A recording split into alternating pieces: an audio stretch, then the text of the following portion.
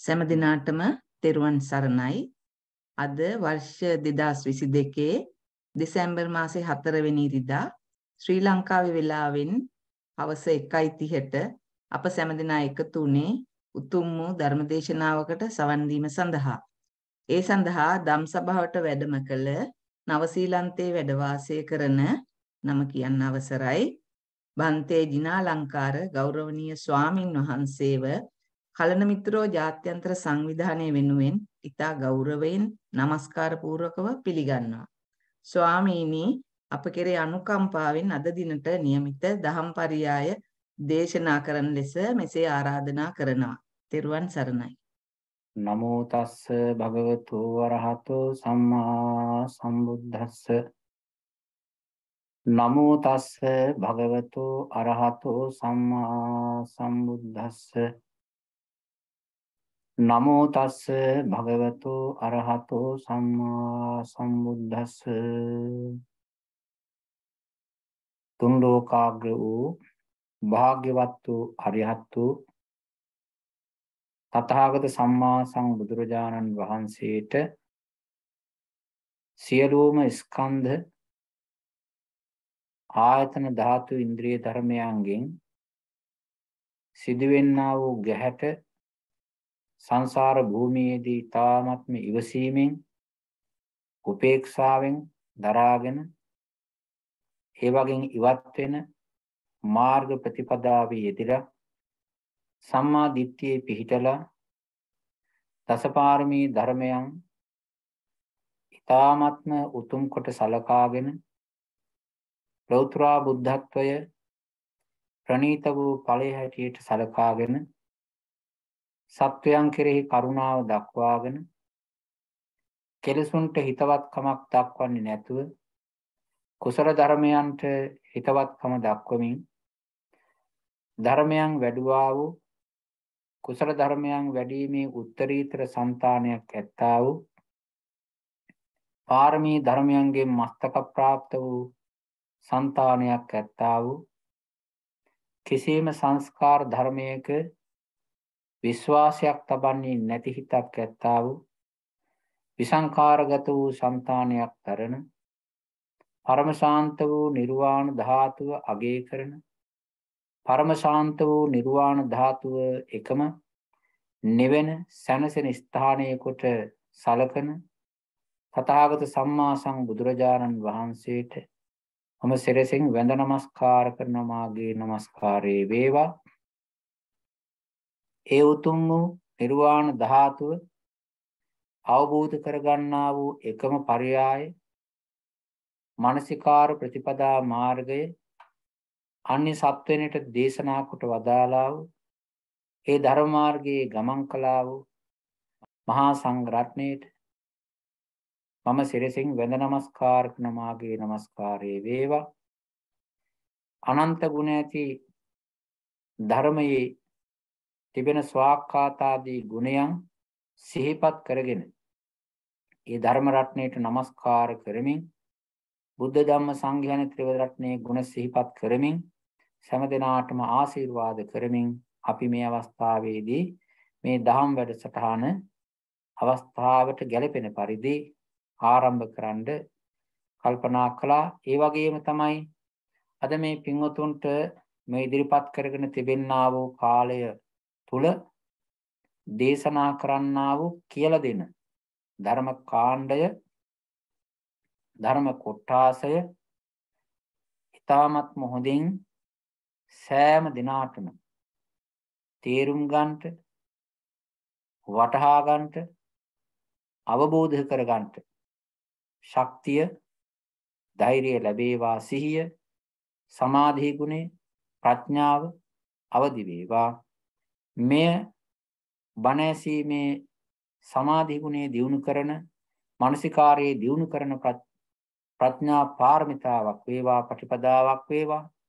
මේ ධර්ම මාර්ගයේ ගමන් කිරීමෙන් සෑම දිනාටම කෙලවර උතුම් අමා මහ නිර්වාණ ධාතුව සුවසේම අවබෝධ වේවා කියලා මෛත්‍රියෙන් අපි ප්‍රාර්ථනා කරනවා. ඉතින් එහෙම විදිහට ප්‍රාර්ථනාවකුත් තබාගෙන තියලා අපි මේ පින්වුතුන්ට මේ කියලා දෙන්න බලාපොරොත්තු වෙන්නේ විශේෂ ධර්ම කාණ්ඩයක්. ඉතින් මේක සමහරට මේ පිටුතු මේ ඉතිසලා අහලා තිබෙන්න පුළුවන්. නමුත් එක දහම් පදයක් අලුතින් අහනකොට ඒක අලුත් දෙයක් වෙනවා. හිතට අලුත් දෙයක් වෙනවා. අහපු දේ නැවත නැවත අහනකොට ඒක ප්‍රතිපදාවක් වෙනවා. ඒක භාවනාවක් වෙනවා. ඉතින් අද මේ පින්වතුන්ට අපි මේ වචන කීපයක් කියලා දෙනවා. ඒ වචන කීපය පාලි භාෂාවේ තිබෙන ධර්ම වචන. ඉතින් ඒ ධර්ම වචන ඇයි භාවිතා කරලා තිබෙන්නේ? ඇයි ඒවා පාවිච්චි කරලා තිබෙන්නේ? ඒකේ තිබෙනා වූ ඵලය ප්‍රයෝජනය මොකක්ද කියලා අපිට ඒ තුලින් තේරුම් ගන්න පුළුවන්. ධර්මයේ තිබෙනවා වචනයක් මේ නීයාන කියලා. එහෙම නැත්නම් කෙටි කියනවා පටිසම්භිදාවේ දක්වනවා නෙය්‍යාර්ථේ නෙය්‍ය කියලා. මේ නෙය්‍යානට්ඨේන කියලා වචනයක් තියෙනවා. දැන් නෙය්‍යානට්ඨේන මාර්ගය. එතකොට මේ නෙය්‍ය කියලා කියන වචනය හැබැයිටම මොකක් නිසාද මේක පාවිච්චි කරලා තිබෙන්නේ? අපි දැනගන්න එක හොඳයි. මේක පාවිච්චි කරලා තිබෙන්නේ නෙය්‍ය කියන වචනේ තේරුම ඔක සිංහල භාෂාවේ තිබෙනවා වෙන විදිහකට පාවිච්චි කළා. දැන් මේක පාලි භාෂාවේ තිබෙන පදේනේ. ඕකට සිංහලෙන් අපි කියන්නේ නෛර්යානික කියලා. නෛර්යානික. ඒක නිකන් සංස්කෘත භාෂාවේ හැඩයක් සද්දයක් ඕකේ තියෙනවා. සිංහල භාෂාවෙන් පාවිච්චි කරන්නේ ඒ වචනේ තමයි. අපි කියනවා මේ ශාසනය නෛර්යානිකයි කියලා. උතන තමයි වැඩිපුර පාවිච්චි වෙන්නේ භාවිතා වෙන්නේ. ශාසනය බුද්ධ ශාසනය නෛර්යානිකයි. අපිට තිබෙන්නේ නෛර්යානික ධර්මයක්. නෛර්යානික ශාසනයක් කියලා කියනවා. හැබැයි මිනිස්සු මේ නෛර්යානික කියන වචනය ඒ තරම් සැලකිල්ලට ගන්න හොයන්නේ බලන්නේ නැහැ. ඉතින් ඔහි කියනවා. මොකද්ද මේ නෛර්යානික කියන්නේ? මොකද්ද ඒකේ මූලය? මේකේ මූලය ඇවිල්ලා නෙය්‍යාන කියන එක. ඒකේ ක්‍රියාපදය ඇවිල්ලා නීයති කියලා කියන්නේ. නීයති කියලා කියන්නේ දැන් මේ යම්කිසි දෙයක් තැනකින් තැනකට තල්ලු කරනවා, අරගෙන යනවා, පමුණුවනවා කියන එක තමයි ඒකේ තියෙන්නේ. දැන් යම්කිසි දෙයක් තැනකින් තැනකට පමුණුවනවා. ඒකට කියනවා නීයති කියලා. අරගෙන යනවා, කරකවනවා, දිගට ගෙනියනවා. ඔක තමයි තියෙන්නේ නීයති. අරගෙන යනවා කියලා කියනවා. පවත්වනවා කියලා කියනවා. දැන් මේ නෙය්‍ය කියලා කියන්නේ මේ පමුණුවන ලක්ෂණය. නෙය්‍ය පමුණුවන ලක්ෂණය තියෙන හින්දා. ඒකට මේ ධර්මයට නෙය්‍ය කියලා කියන්නේ. දැන් අපිට මෙහෙම ඇහුවම හැබෑවටම කොහෙටද පමුණුවන්නේ, කොහෙටද ගෙන යන්නේ, කොහෙටද අරගෙන යන්නේ? මොකද්ද? ඒකේ සරලව ගත්තාම මෙහෙමයි. දැන් අපි සත්වයෝ හැටියට පුජ්‍යලයෝ හැටියට සත්වයෝ පුජ්‍යලයෝ හැටියටනේ දැන් මේ වැඩ කටයුතු කරන්නේ. බණ දෙසන්නෙක් ඉන්න, දේශනා කරන කෙනෙක් ඉන්නවා, අසන්නා වූ අය ඉන්න. එතකොටත් ඉතින් තියෙනවනේ මේ පුජ්‍යල සංඥාවක්, පුජ්‍යල හැඟීමක් අපි ඇති කරගෙන කියන්නේ. අපි ලෝකයේ සත්වයෝ පුජ්‍යලයෝ ඉන්නවා කියලා ඉතින් ඒ අදහසින් ඉන්නවා. අනිත් අතට ගත්තම අපි මේ හේතුව ඵලය කියන හේතුඵල ධර්ම වැඩ කරන ස්කන්ධ ධර්ම වැඩ කරන ආයතන ධර්ම සමූහයක් එක පොදියට රංචුවට ලං වෙලා ක්‍රියාත්මක වෙන මේ හේතුඵල රංචුවක පොදියක හේතුඵල ධර්ම ක්‍රියාත්මක වෙන මේ ධර්ම සමූහයක අස්සෙන ඉන්නේ. මේක නිතරම ඒ ධර්මයෝ වෙනස් වෙවි ඒ හැඩයෙන්ම ආය මතුවෙනවනේ. එහෙම මතුවෙවි හේතුඵල ක්‍රියාවලියේ යන එකක් නෙමේ තියෙන්නේ. එතකොට මේකේ නැවැත්ම නැහැනේ. මේක වටේ යනවනේ. එතකොට මේ කියන්නා වූ රවුම යන එකේ මේ කියන හේතුඵල ධර්මයේම කැරකි ඉන්න එකේ තැනකින් තැනකට යනවා කියන එක ලෞකික වශයෙන් පාවිච්චි කරන්න බැරි කමක් නැහැ. නමුත් බුදුරජාණන් වහන්සේගේ ගාම්භීර දේශනාවේ තිබෙන්නේ හේතුයෙන් ඵලයට ඵලයෙන් හේතුවට යන ඒක නෙවෙයි. බුදුරජාණන් වහන්සේ ලෝකේ පහළ වෙන්නේ මේ හේතුඵල ධර්ම ඇතුලේ සත්ව සංඥාවෙන් ඉන්න සත්වයා ඒ හිතීමෙන් අයින් කරලා ඒ පැතීමෙන් ඒ පැවැත්මෙන් අයින් කරලා සත්ව ගුණයක් නැති සත්ව ස්වභාවයක් නැති තැනකට අහකට පමුණවන්න. ඒකට තමයි ලෞතුරා බුදුරජාණන් වහන්සේ නමක් පහළ වෙන්නේ. ඒ කියන්නේ සාමාන්‍යයෙන් ගත්තොත් සරලව කිව්වොත් අනිත් විදිහට සංකත ධර්ම මණ්ඩලයෙන් අසංකතයකට පැන ගැනීම. සංකත ධර්ම සමූහයකින් සංකත ධර්ම හිරවීමකින් අසංකත ධාර්තුවකට පත්වීම. ආන්න ඒතෙන්ට පමුණුවන ඒකට තමයි කියන්නේ මෙතන නෙය්‍ය කියලා. නෙය්‍යානර්ථය කියලා. පමුණුවන අර්ථය. මේ කතාව මෙහෙම කියනකොට මේ පින්වත්තුන්ට එන්න පුළුවන් මෙහෙම ප්‍රශ්නයක්. ඒ ප්‍රශ්නය තමයි දැන් මේ බුදුරජාණන් වහන්සේ මේ ඔය අසංකත ධාතුව කියන නිර්වාණ ධාතුවට පත්වෙන්න අපිට දේශනා කරලා තිබෙන්නේ මාර්ගයක් නේද කියලා. මාර්ග සත්‍යයක් නේද? දැන් චතුරාර්ය සත්‍ය ධර්මයේ තියෙනවනේ දුක්ඛ ආර්ය සත්‍යය, සමුදය ආර්ය සත්‍යය, නිරෝධ මාර්ගාර්ය සත්‍යය. මෙතන නිවනට යන්න කියලා තියෙන්නේ මාර්ගාර්ය සත්‍යයනේ. ඉතින් එතකොට මේ නෙය්‍යාන කතාවක් එතන කියලා නැහැනේ.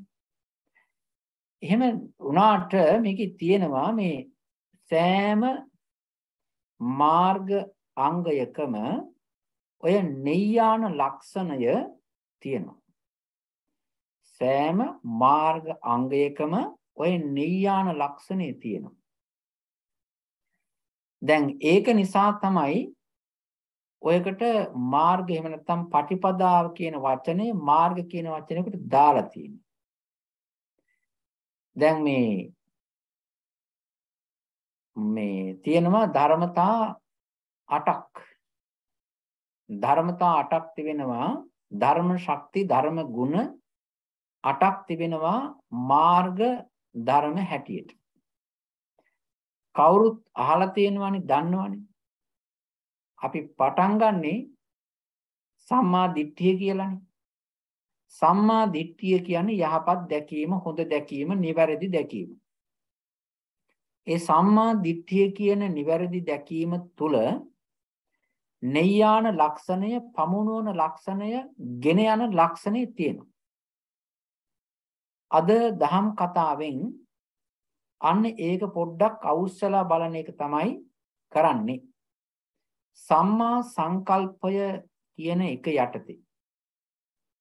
සම්මා සංකප්පය යටතේ ඒකේ ASCII තියෙනවා පමුණුවන ගතිය, පමුණුවන ගුණය. පමුණුවන ශක්තිය තිබෙනවා. හේතුව සම්මා දිට්ඨියත් එක්ක එකට නෑකම් කියාගෙන හිතවත්කම් දක්වගෙන ක්‍රියාත්මක වෙන නිසා සම්මා සංකල්පයට තිබෙනවා පමුණුවන ගතිය. ඒක නැත්තම් නෙය්‍යාන ලක්ෂණය, නෙය්‍යාන ගුණය, නෙය්‍යාන බලය තිබෙනවා. ඊළඟට නෙය්‍ය ශක්තිය තිබෙනවා. අනිත් කාරණේ තමයි සම්මා වාචාව. සම්මා වාචාව ඇතුළේ නෙය්‍ය ගුණය තිබෙනවා. පමුණුවන ගුණය. ඒ කියන්නේ යම්කිසි ධර්ම ස්වභාවයකට පමුණුවන ගුණය තිබෙනවා. සම්මා කම්මන්තය ඇතුළේ තිබෙනවා අර පමුණුවන නෙය්‍ය ගුණය. ඊළඟට සම්මා ආජීව කියන එකෙත් තිබෙනවා පමුණුවන නෙය්‍ය ගුණය. සම්මා වායාමයේ තිබෙනවා පමුණුවන ශක්තිය, නෙය්‍ය ගුණය. සම්මා සතියෙත් තිබෙනවා, සම්මා සමාධියෙත් තිබෙනවා. මේ කියන ධර්මතා අටේම තැනකින් තැනකට ගෙන යන ගතිය තිබෙනවා. එතකොට වාහනයක් ගැන හිතලා බලන්න. වාහනයක තිබෙනවා මේ පොළවට සම්බන්ධ වෙච්ච, පොළවේ ගෑවිච්ච, පොළවේ තැවරිලා තිබෙන රෝදක් තිබෙනවා. සමහර ඒ වගේ 4ක් තිබෙනවා, සමහර ඒ වගේ 6ක් තිබෙනවා, සමහර ඒ වගේ 8ක් තිබෙනවා. හැබැයි සාමාන්‍යයෙන් කියන්නේ රෝද 4යි කියන්නේ. ඉතින් මේ පාරට ගෑවිලා තිබෙනා වූ රෝදවල හැම එකෙම තියෙනවා කැරකින ගතිය. එක රෝදයක විතරක් නෙවෙයි. ඒ වගේම ඒකේ තිබෙනවා ස්ටීරියන් වීල් එක කියලා. රියදුරුතුමා අතින් කරකවන එක. ඒකත් කරකවන එකක් තමයි. හැබැයි ඒ කරකවන මේ කැරකෙන පැත්ත තියෙන දෙපැත්තකට. ඒ කියන්නේ වම් පැත්තට හරි දකුණු පැත්තට හරි. ඒ ස්ටියරින් වීල් එකේ බලයෙන් අර පොළවේ තැවරිලා කරකින්නා වූ ඒ රෝද ටික නියම පාරේ යනවා. එතකොට මේකේ සරලව තේරුම් ගන්න ඕනේ මේ රෝදවල මේ වාහනයක තිබෙනවා කෙනෙක් එක තැනක ඉඳලා තවත් තැනකට අරගෙන යන්න පුළුවන් ගතිය, ගුණය, බලය, ශක්තිය. මාර්ග ධර්මවල මාර්ගාංගවල ඔය පමුණුවන ගතිය, නෙය්‍ය ශක්තිය, නෙය්‍ය ගුණය තිබෙනවා. සාමාන්‍යයෙන් අපි කියන්නේ මාර්ගය කියන එකේ පටිපදා ලක්ෂණයෙන් තියෙන්නේ. එතකොට මේ තව ටිකක් මේකේ ඇතුළට යන්න ඕනේ. මේ සම්මා දිට්ඨිය කියන එක ඇයි එහෙම සම්මා දිට්ඨිය කියලා තියෙන්නේ? මොකක්ද ඒකේ තිබෙනා වූ සම්මා දිට්ඨිය කියන එකේ මොකක්ද ලක්ෂණය? මොකක්ද ගුණය? මේකේ තිබෙනවා ඔය අභිඥේය නිර්දේශයේ දක්වනවා මෙහෙම.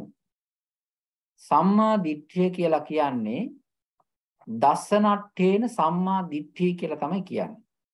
දස්සනට්ඨේන සම්මා දිට්ඨිය. ඒ කියන්නේ දැකීම් අර්ථයෙන් සම්මා දිට්ඨිය නම් වෙනවා.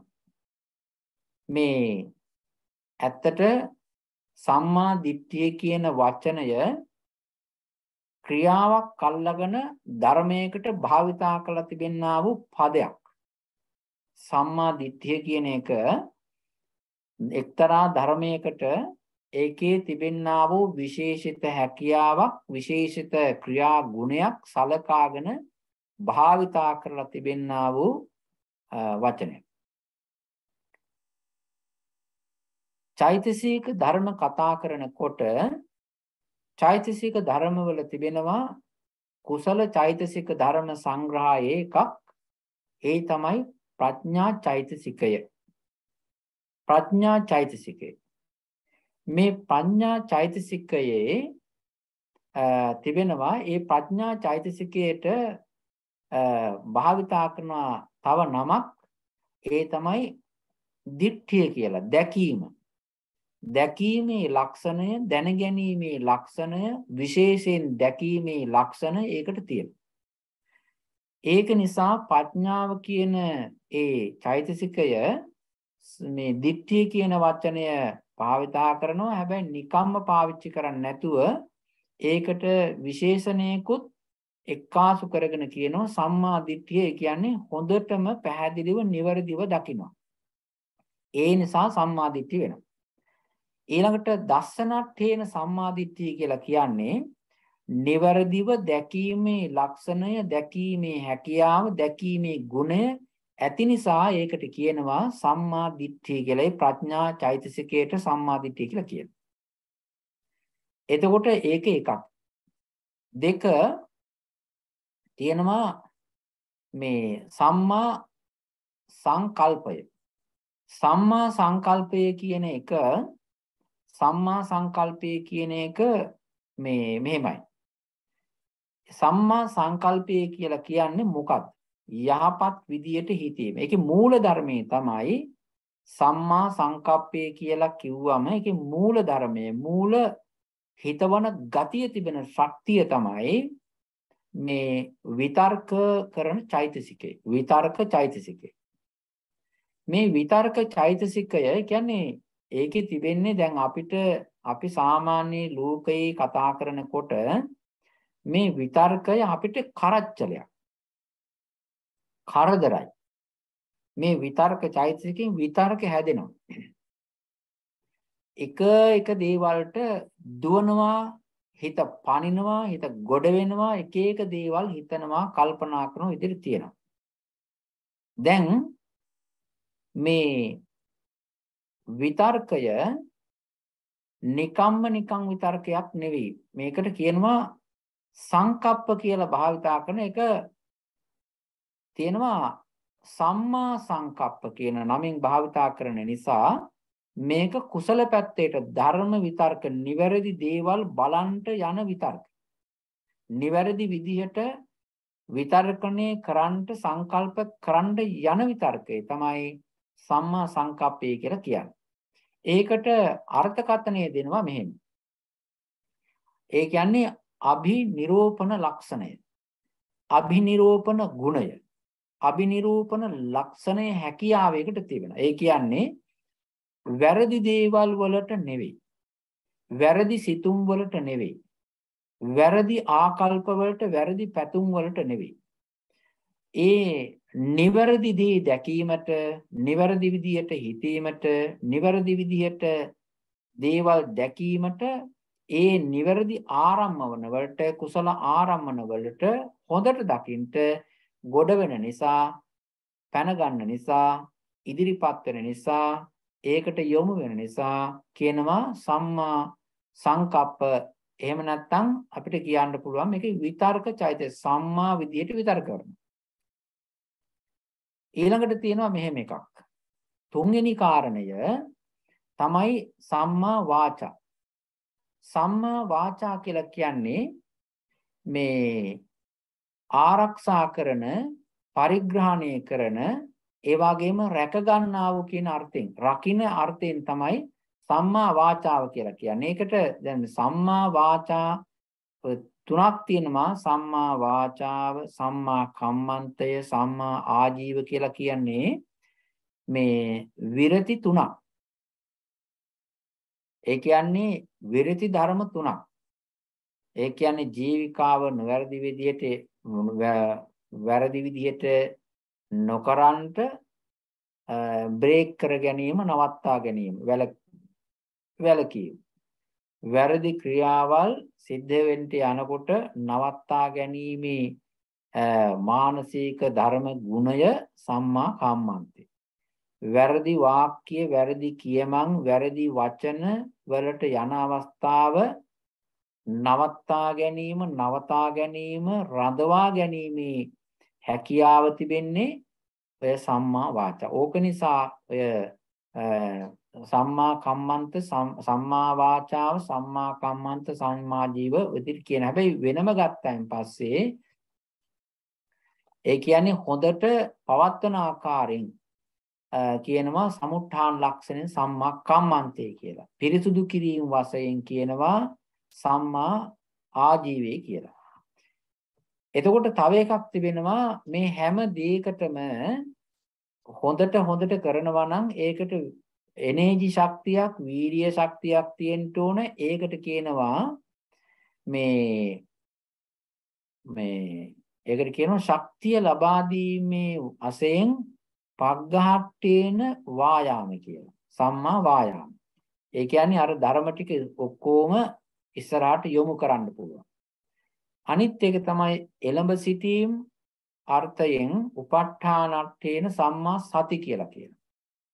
ඊළඟට කියනවා අවික්කේප ලක්ෂණයෙන් කියන්නේ විසිරෙන්න නොදී එක අරමුණක පවත්වන ගුණයෙන් සම්මා සමාධිය කියලා කියනවා. දැන් මේක අහගෙන ඉන්න පින්වතුන්ට මේ වචන ටික ඇහෙනකොට සමහර ඒවා තේරෙනවා වෙන්න පුළුවන්, වැටහෙනවා වෙන්න පුළුවන්, සමහර ඒවා එහෙම නැති වෙන්න පුළුවන්. දැන් අපි මෙතනදී තව කාරණයක් කියන්න ඕනේ. දැන් තව කාරණයක් කියන්න ඕනේ. ඒ තමයි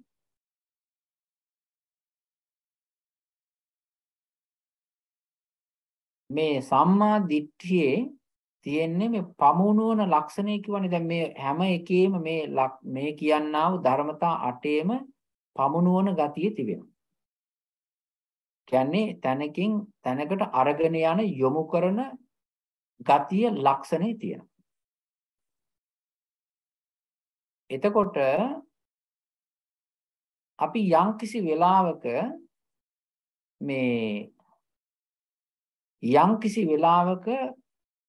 අසංකත ධාතුව කියන සෙලවීමක් නැති, හෙලවීමක් නැති, වෙනස් වීමක් නැති ශාන්ත ස්වභාවයෙන් ඒක රසය, ඒක ලක්ෂණයේ තිබෙන අමුතුම විදිහේ ධර්ම රසයක්, ශාන්ත ගතියක් තිබෙන ප්‍රශාන්ත වූ ශාන්ත වූ ධර්මයක් දකින්න. ඒ ධර්මයේ දකිනකොට ඒක කරන්නේ ප්‍රඥාවෙන්. ඒ ධර්මයේ සූක්ෂම ධර්මයේ දකින්නේ අසංකත ධාතුව මෙතන තමයි සංකත වැඩක් වෙන්නේ නැත්තේ කියලා දකින්නේ ඒ දර්ශන කෘත්‍ය කරන සම්මා දිට්ඨිය කියන ඒ දැකීම ගුණයේ තිබෙනා වූ ධර්මයෙන්. ඒ කියන්නේ ප්‍රඥාවෙන් සම්මා දිට්ඨිය. ඊට මෙහා පැත්තේ සම්මා දිට්ඨිය එතෙන්ට යන්න කලින් මෙහා පැත්තෙත් ওই සම්මා දිට්ඨිය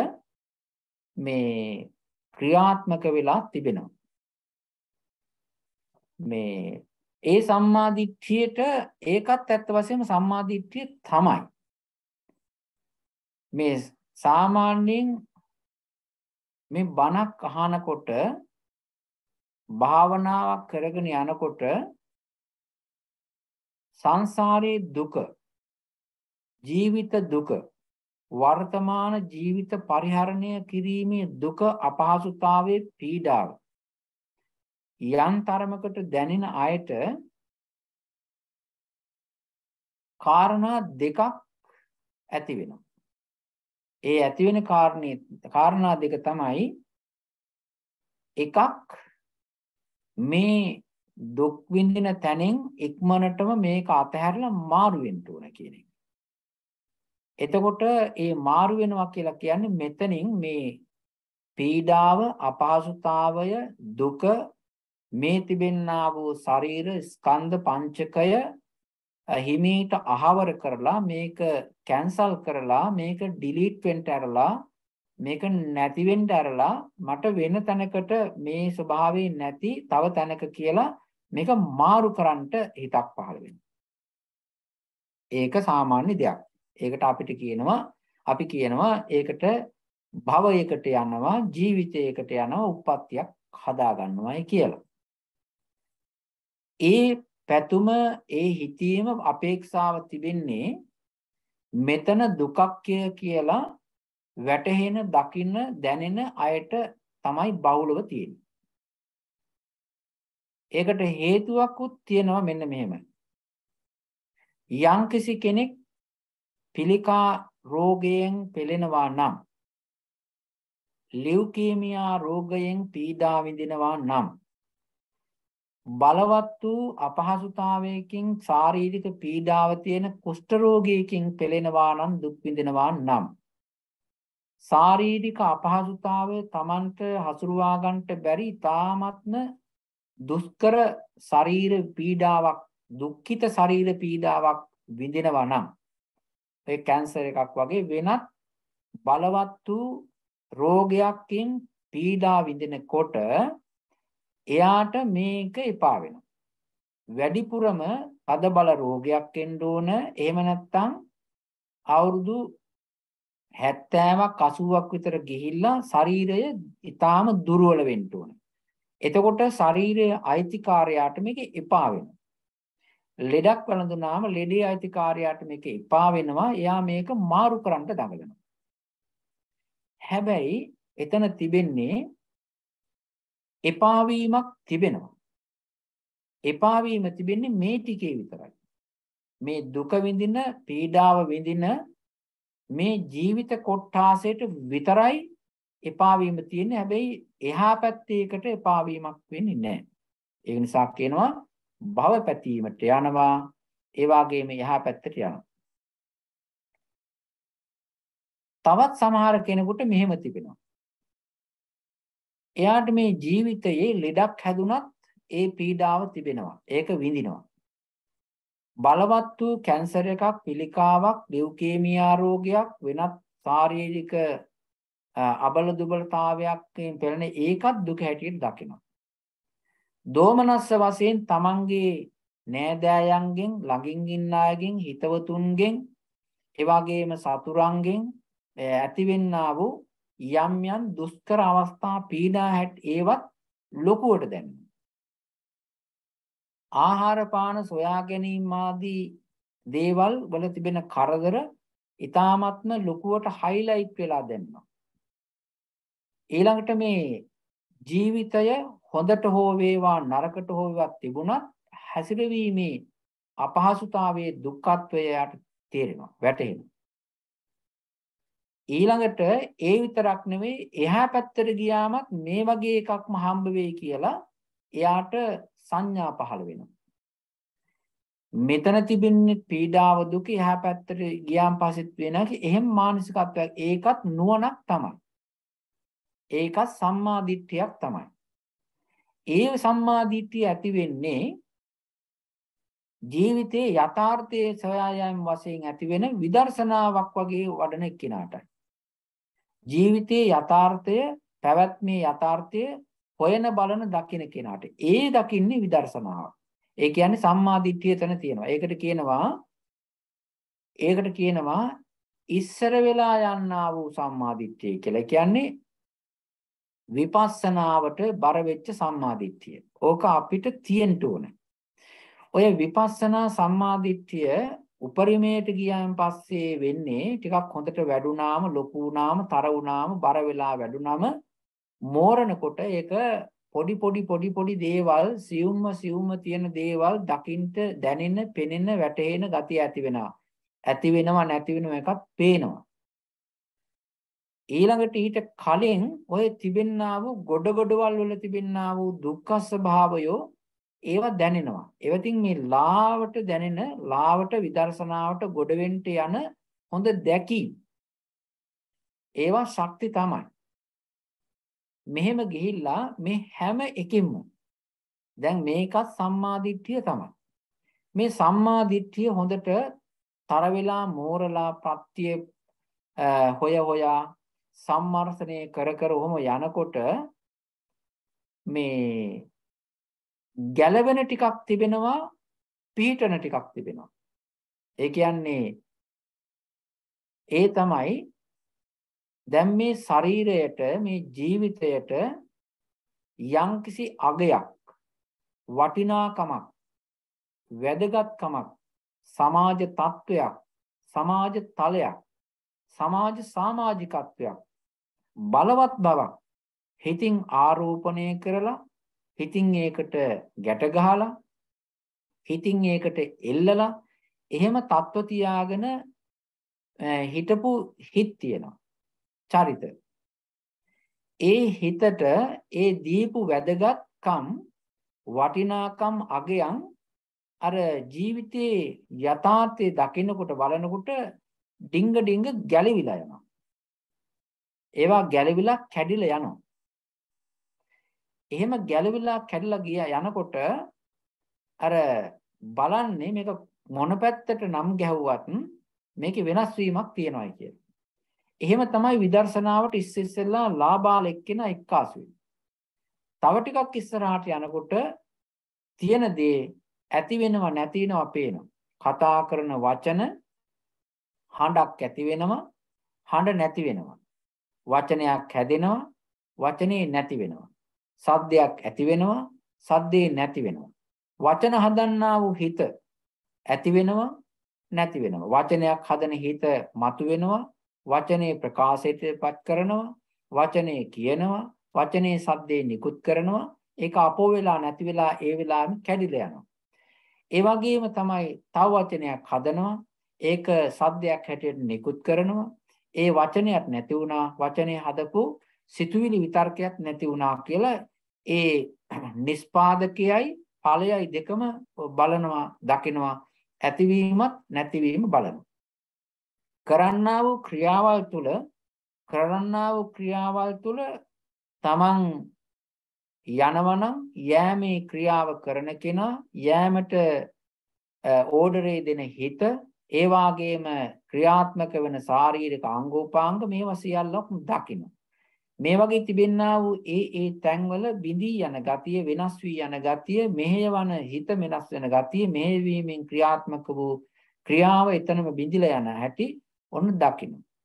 එතකොට කායික ක්‍රියා වශයෙන් සුළු සුළු ඒවා, වාචසික ක්‍රියා වශයෙන් සෑම වචනයක්ම, මානසික ක්‍රියාවලින් මෙහෙයවන සිතුවිලි සියල්ලක්ම දකිනවා. දැන් ඇති වෙන නැති වෙන ගතිය බලනවා. මේ හැම එකක්ම සම්මා දිට්ඨිය හරහා තමයි ඔක දර්ශනය වෙන්නේ. ඒක නිසා මේ හැම අවස්ථාවකදීම ඇතිවීම නැතිවීම ලක්ෂණ බලන සංස්කාර බලන ක්‍රියාවලිය සිද්ධ වෙන්නේ මොකෙන්ද? අර දර්ශන කෘත්‍ය කරන්නා වූ සම්මා දිට්ඨිය. දැන් අර මුලින්ම වචනයක් කිව්වනේ. මුලින්ම කියපු වචනේ තමයි නෙය්‍යාන ලක්ෂණය. නෙය්‍යාන ලක්ෂණේ තිබෙනවා. නෙය්‍ය ගතිය තිබෙනවා. මොකේද නෙය්‍ය ගතිය තියෙන්නේ? අර ඔය සෑම මාර්ග, ඒ කියන්නේ සම්මා දිට්ඨියේ තිබෙන අනිත් ඒවාගේ තිබෙනවා. මොකද්ද මේ නෙය්‍ය උනේ? නෙය්‍ය උනේ දැන් මේ ඉස්සර වෙලා තිබුණා මේ ධර්ම ටික, ස්කන්ධ ධර්ම ටික, මේ ධාතු එක්කාසුව ආයතන රංචුව සියල්ලක්ම පුද්ගලකරණය කරපු එක. ඒවට අගයන් දීපු ගතිය, අගයන් දෙන ගුණය, අගයන් දිදී පවත්වාගෙන යන ගතිය, ඒවට වැදගත්කම් වටිනාකම් දිදී ඉන්න ගතිය. ඒ වගේම අසත්‍ය වූ බොරු වූ මායාකාරී ආටෝප සාටෝප එක්කාසු කරගෙන ඒවා අගයන් කොට සලකාගෙන ඉන්න ගතිය මේ ජීවිතේ සහ බාහිර. ඒ ටික අතහැරෙනවා. එහෙම හිතන ගතියක ඉඳලා ඊළඟට ඒකෙන් අයින් වෙලා, ඒ හිතන ගතියෙන් අයින් වෙලා නියමදී බලන තත්වයටපත් කරන නිසා මේ සම්මාදිට්ඨියට කියනවා නෙය්‍යාන ලක්ෂණයෙන් යුක්ත වෙච්ච සම්මාදිට්ඨිය. නෙය්‍යාන ලක්ෂණයෙන් යුක්ත වෙච්ච ධර්මය කිය. දැන් මේ ටික යනකොට මේ ඉස්සරහට ඔහොම දිගට ඔහොම වැඩිගෙන යනවා. මේක විදර්ශනාවට යනකොට උදේව්වේ ඥානය ඊට පස්සේ ඇති වෙනවා වැඩියෙන්ම සංස්කාරයන්ගේ තිබෙන්නා වූ බිඳී යෑම ප්‍රකටව ප්‍රබලව දැනෙන්නා වූ භංගානුපස්සනාව ඇති වෙනවා. භංගානුපස්සනාව සංස්කාරයන්ගේ සූක්ෂම චිත්ත ධර්ම චෛතසික ධර්මයන්ගේ ඇතිවෙන්නා වූ වාචසික ක්‍රියා කායික ක්‍රියා ධර්මයන්ගේ කඩා හැලීම නැතිවීම විනාශ වීම ඉතා වේගෙන් වැඩිපුර දකින්න. ඔය තත්වයකට එනකොට ඒකේ කියනවා ඔය භංගය දකින්නයි කියලා. භංගානුපස්සනාව කියලා කියනවා. භංගය විනාශ වීම දකිනවා. ඒ විනාශයේ දකිනකොට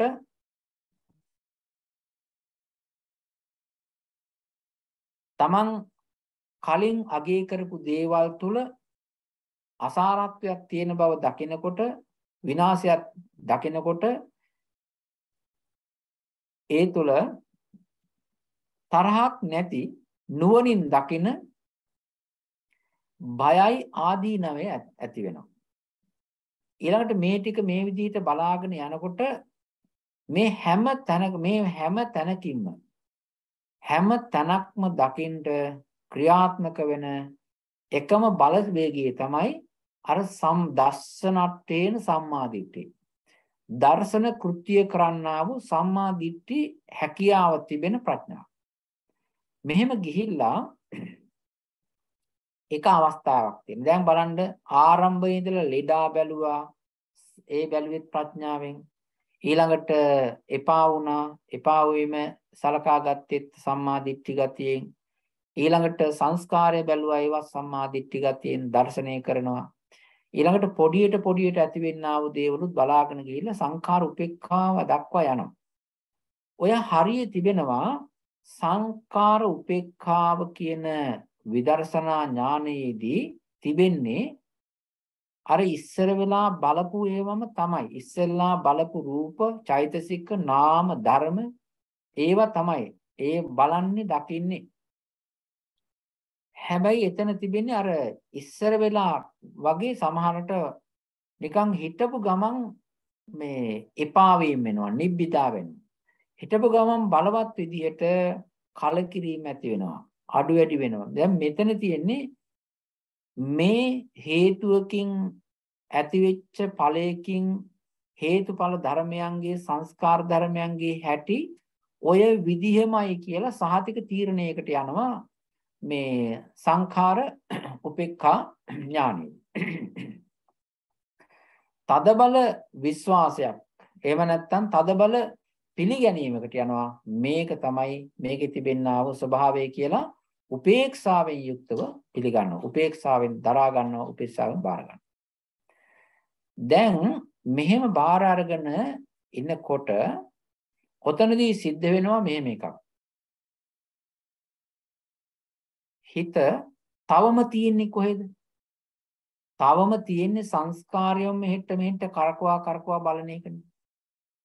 සංස්කාර ධර්මයන්ගේ ඇතිවීම හරි නැතිවීම හරි මොකක් හරි හැමදේම සංස්කාර ධර්මයන් බැලීමයි, සංස්කාර ධර්මයන්ගේ ලක්ෂණ බැලීමයි, අනිත්‍ය දුක්ඛ අනාත්ම බැලීම මොකක් බැලුවත් සංඛාර පැත්තට හැරිච්ච දර්ශනයක් නෙදීන්නේ. මොන පැත්තට බැලුවත් ඇති වෙන නැති වෙන එකක් නේ බලන්නේ, දකින්නේ. එතකොට මේක එහා පැත්තට කොහෙවත් වෙන ගිහිල්ලා නැහැනේ. අර කොයි පැත්තෙන් බැලුවත් මෙතෙන්ට තමයි වැටලා තිබෙන්නේ.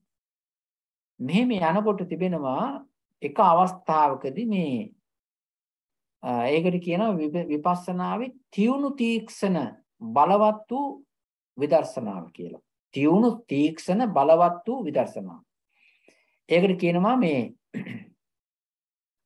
වුට්ඨාන ගාමිනී විදර්ශනාව කියලා. වුට්ඨාන ගාමිනී එක සංඛාර මේ උපේක්ඛා ඥානි ඉහළට යනකොට සිද්ධ වෙන්නේ. එක අවස්ථාවකදී පහළ වෙනවා සංඛාර උපේක්ඛා ඥානයේ බිඳගෙන ගියාම එකම තැනක ඇති වෙනවා මේ අනුලෝම ඥාන. අනුලෝම ඥානය කියලා ඒකත් මාර්ග ඥානෙට මේ මාර්ග ඥාන වලට සරිලන විදිහේ එක්තරා විදිහක ඥාන ස්වභාවයක්. එතකොට මෙන්න මේ හරිය විතරයි අවසානයේටම සංස්කාර ධර්මයන්ගේ හැටි බලන තැන තියෙන්නේ. හොඳට බලන්න යම් කිසි දවසක කවුරු හරි කෙනෙක් ඉස්සර වෙලාම කියලා බුදුරජාණන් වහන්සේගේ රූපය බනහලත් නැහැ. රූපේ දැක්කන. සරියුත් මොගලන් ස්වාමින් වහන්සේලාගේ නිකන් ඈතින් පින්ඩපාතේ වඩින හරි පාරේ වඩින හරි රූපේ දැක්කන. තාම භාවනා කළා නැහැ. එහෙම නැත්නම් වෙනත් ස්වාමින් වහන්සේ නමක් පිළිවෙලට ස්වාමින් වහන්සේ නමක් සාන්තව වැඩම කරන්නා වූ ආකාරය දැකපු ඉස්සරලා ඇහෙන්නේ දකින්න තාම කතා කරලවත් නැහැ. එතනින් මේ බාහිර සිවුරක හැඩය දැකලා එතනින් එක්කාසු වෙනවා කන හරවන්න. ඒ හාමුදුරුවෝ ඒ ස්වාමීන් වහන්සේ කියන්නේ මොකද්ද කියලා අහන්න.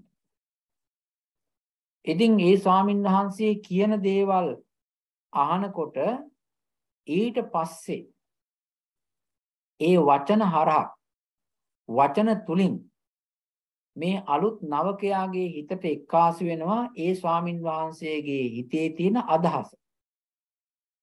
තාම ලාබාලයි. ඊට පස්සේ ස්වාමින් වහන්සේ කියනවා මේ ධර්ම මේ ජීවිතේ මේ විදිහටයි කියන. එතකොට ඒ විදිහට අසන්නා අලුත් එක්කෙනා ටිකක් ලාවට උඩින් පල්ලෙන් හිතන්න පටන් ගන්නවා. එයත් ඉතින් අර ස්වාමින් වහන්සේගෙන් අහගෙන ඒ ස්වාමින් වහන්සේගේ ඉතින් කාන්දු වෙලා ඒ වගේම ඒ ස්වාමින් වහන්සේගේ ඉතින් ගැලවිලා නිකුත් කරපු ටික මේ පැත්තේ හිත බාර අරගෙන දැන් ඔන්න ලෝකේ බලන්න යන ඕන ඔතනින් තමයි පටන් ගන්න. ඔතනින් පටන් ගන්න මේ ලෝකේ තේරුම් ගන්නට ජීවිතේ තේරුම් ගන්නට පටන් ගන්න හිත හිතා ගියේ එක්කෙනා සීලයක් වශයෙන් හරි සමාධි වශයෙන් හරි මේ සම්මාදිට්ඨිය පොඩ්ඩ චුට්ට මේක වඩාගෙන ගිහිල්ලා දැන් කොහොම හරි සංඛාර උපේක්ඛා ඥාන පරාසයේ ගැවසෙනවා. ඉතින් හාමුදුරුවන්ගෙන් බණහන කෙනා ඉස්සෙල්ලාම ඇහුවෙත් ජීවිතය ගැන. ඊට පස්සේ ඇහුවෙත් ජීවිතය ගැන වෙන වචන වලින්. දුක ඇතිවීම ආදී දේවල්. ඊට පස්සේ අහන්නේ ජීවිතය ගැන සංඛාර කතාවෙන්. ඇතිවීම නැතිවීම සංස්කාර රූපය වේදනා සංඥා සංඛාර ඒ වගේම වචන වෙනස් වෙනවා වගේම හිතීමත් මනස්කාරත් වෙනස් වෙනවා. වෙනස් වෙලා ගිහිල්ලා අවසානයේදී සංස්කාරයේ ලක්ෂණ බලබලා ඉන්න දැනටපත් වෙනවා ඒ උපේක්ෂා ඥානෙ සංකාර උපේක්ඛා ඥානෙ. ඒ වෙනකොටත් සම්මා දිට්ඨිය තියෙනවා. විපස්සනා ඒකට කියනවා විපස්සනා පූර්වාංගම සම්මා දිට්ඨිය කියලා. ඒ විපස්සනා පූර්වාංගම සම්මා දිට්ඨිය තව ක්‍රියාත්මක වෙන හැබැයි බලන දේවල් තාම සංඛාර. ලොකු බැලුවත් සංඛාර පොඩියට බැලුවත් සංඛාර. ඒක හිතෙනවා නම් මෙහෙමයි. දුර ඉඳලා මිනිස්සේ ලොකු කන්දක් දිහා බලනවා. ඒකත් කන්ද. තව ටිකක් ළඟට යනවා. ළඟට යනකොට කන්දේ තිබෙනා වූ කන්ද පේනවා ගල් ආදී දේවල් ගල් පර්වත කැට කැබලි එක්ක.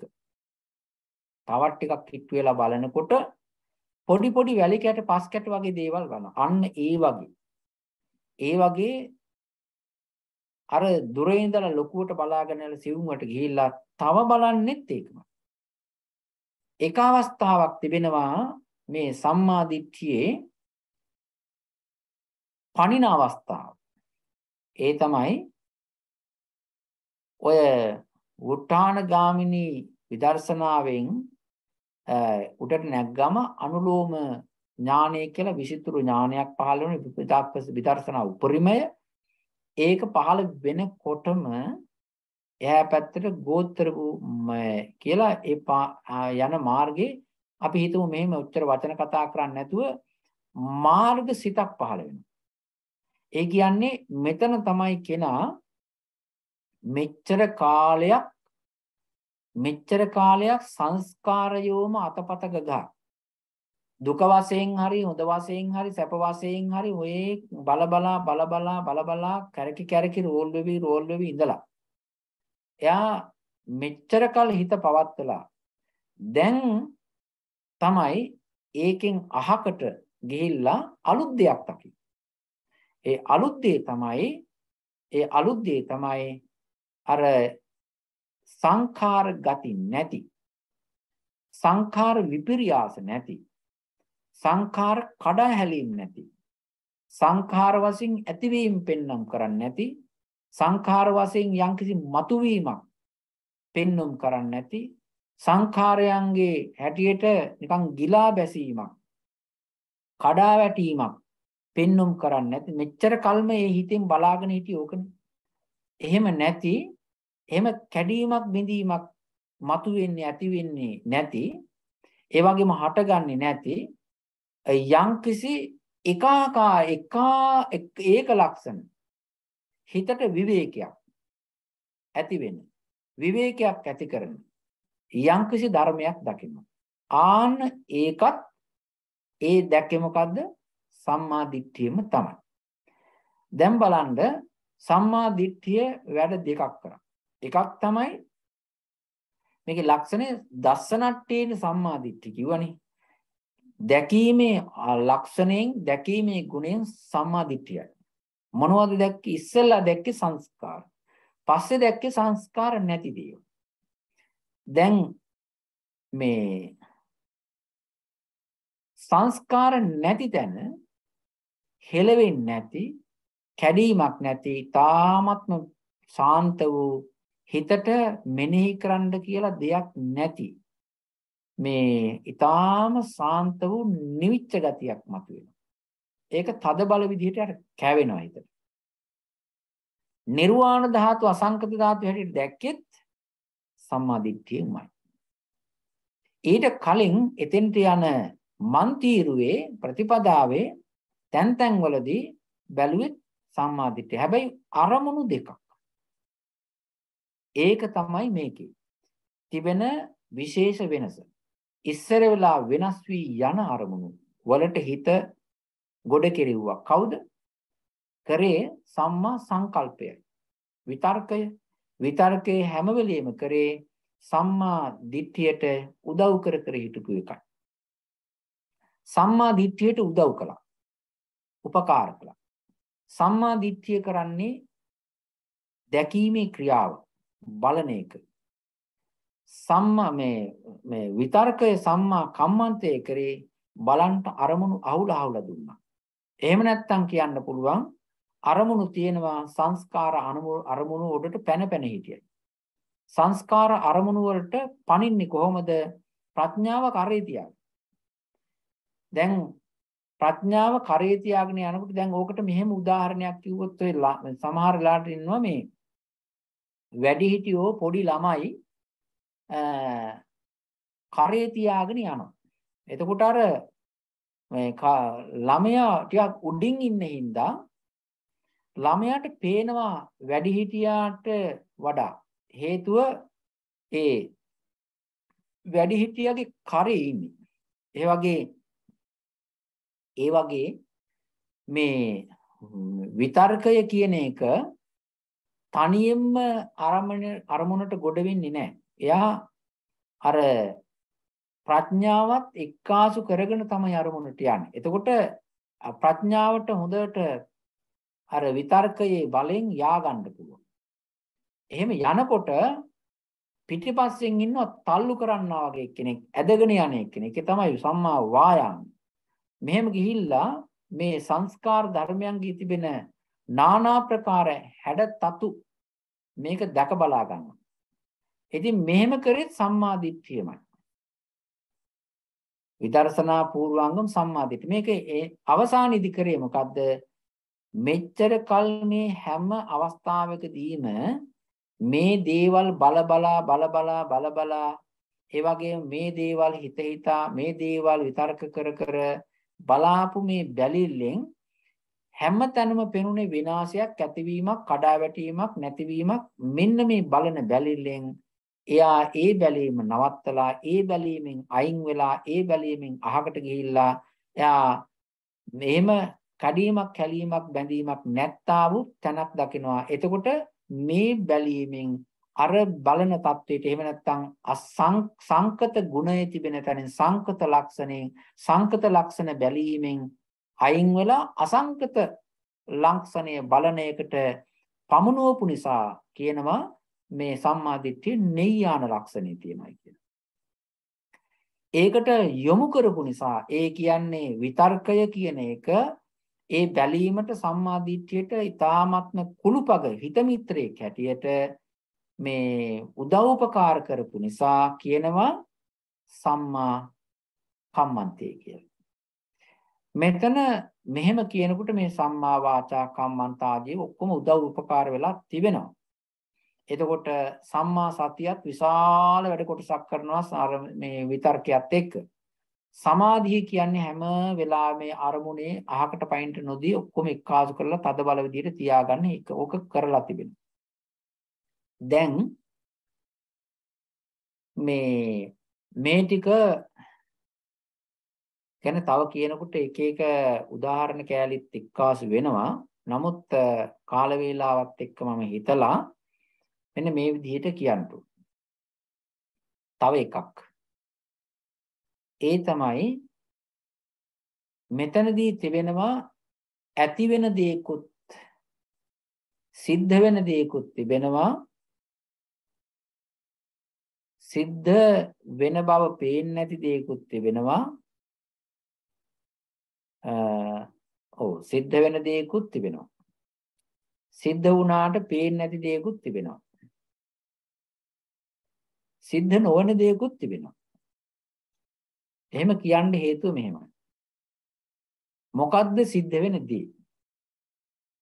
සිද්ධ වෙන දේ තමයි මේ අපි කියනවා මාර්ගසිත. මාර්ගසිත සම්මාදිට්ඨිය එතනදී කියන්නේ සම්මාදිට්ඨියනේ. මාර්ගසිත ප්‍රඥාවට නමක් වටනවා මේ මාර්ග කියලා. මාර්ග ඥානය කියලා කියන්නේ. ඒ සම්මාදිට්ඨිය තමයි. එතකොට මාර්ග ඥානයෙන් කියනවනේ ඔය කෙලෙස් නැසන්නේ. ඒක සිද්ධ වෙනවනේ. හැබැයි සිද්ධ වෙන්නේ නැති දේ තමයි හිතලා බලන්න ඔච්චර බලවත් විදිහට විදර්ශනා කරන කෙනාගේ හිතේ ඔච්චර බලවත් විදිහට විදර්ශනා කරන කෙනාගේ හිතේ ඒ වෙලාවට නැතිකරන්ට නසන්ට විනාශ කරන්ට කොහෙද කෙලෙස් තියෙන්නේ? දැන් යම් කිසි දෙයක් නැතිකරන්න කපන්න පිහියක් තියෙන්න ඕන. පිහියට කැපෙන දෙයක් තියෙන්න ඕනේ. එහෙම පිහියට කැපෙන්න දෙයක් නැතුව එහෙම පුළුවන් ද කපන්න? එහෙම අපිට හිතෙනවනේ. ඒක නිසා අපිට කියනවා ධර්මයේ කියනවා කෙලෙස් නසනවා. දැන් ඔච්චර පිරිසුදු හිත තියාගෙන ඉන්න කෙනාගේ හිතේ කොහෙද කපන්න කෙලෙස් තියෙන්නේ? නැති කරන්න විනාශ කරන්න කොහෙද තියෙන්නේ? එහෙම ඇත්තටම එතන ක්ලේශයක් ක්‍රියාත්මක වීම වශයෙන් නැහැ. ඒක සිද්ධ කෙලෙස් තියෙන දෙයක් කපනවා කියන එකක් සිද්ධ වෙන්නේ නැහැ. ක්ලේශ ධර්මයෝ ක්‍රියාත්මක වෙවි පැන උඩ පනින නටන දඟලන කෙලෙස් ටිකක් නැති කරනවා විනාශ කරනවායි කියලා එහෙම දෙයක් ඕක සිද්ධ වෙන්නේ නැහැ. හැබැයි ක්ලේශ ධර්මයෝ අකුසල ධර්මයෝ ක්ලේශ ධර්මයෝ බාධක මානසික ධර්මයෝ නැති කරන්නේ නැtei කියලා එහෙම දෙයක් සිද්ධ වෙන්නේ නැහැ. ඒක කරනවා. සිද්ධ වෙනවා. ඒ සිද්ධ වෙන්නේ මෙහෙම. තියෙනවා මේ ඒකට කියනවා යම්කිසි වෙලාවක මේ හිත ක්‍රියාත්මක වුණොත් සංස්කාර පැත්තට ආයෙත් හැරිලා සංස්කාර පැත්තට දැන් මේ මෙනෙහි කරගෙන මේ පාර දිගේ ගිහිල්ලා එහා පැත්තේ අසංකතයක් දැකලා එනවනේ. ආයෙත් මේ පැත්තට සංඛාර පැත්තට ආවම යම්කිසි වෙලාවක බැරි වෙලාවක් ආයෙත් අර පරණ පුරුද්දට මේ ඉන්නේ සංස්කාර ගොඩක් රූප ටිකක් එක්කාසු කරලා මේකට මොකක් හරි සත්වයක් කියලා නමක් ගහ ගන්නට පුජ්‍යලයක් කියලා බාර ගන්නට තිබෙන්නා වූ හිතීමේ ගතිය, හිතීමේ ශක්තිය, හිතීමේ ගතියක් තියෙනවා නම් ඒක ආය සිද්ධ වෙන්නේ නැති වෙන්න වැඩක් සිද්ධ වෙනවා. ඒකට කියනවා නිදාගෙන ඉන්න ඒ වෙලාවට ඇහැරලා නැති නිදාගෙන ඉන්නා වූ කෙලස් නැති කරනවා කියන්නේ. ඒක ඒ විදිහටයි ඒක වෙන්නේ. එතකොට මේ විදර්ශනාවකදී විතර්කය අවශ්‍යයි. විදර්ශනාවකදී විතර්කය අවශ්‍යයි. ඒ කියන්නේ විතර්කයෙන් තමයි අර සම්මා සංකල්ප ගතිය සිද්ධ කරන්නේ.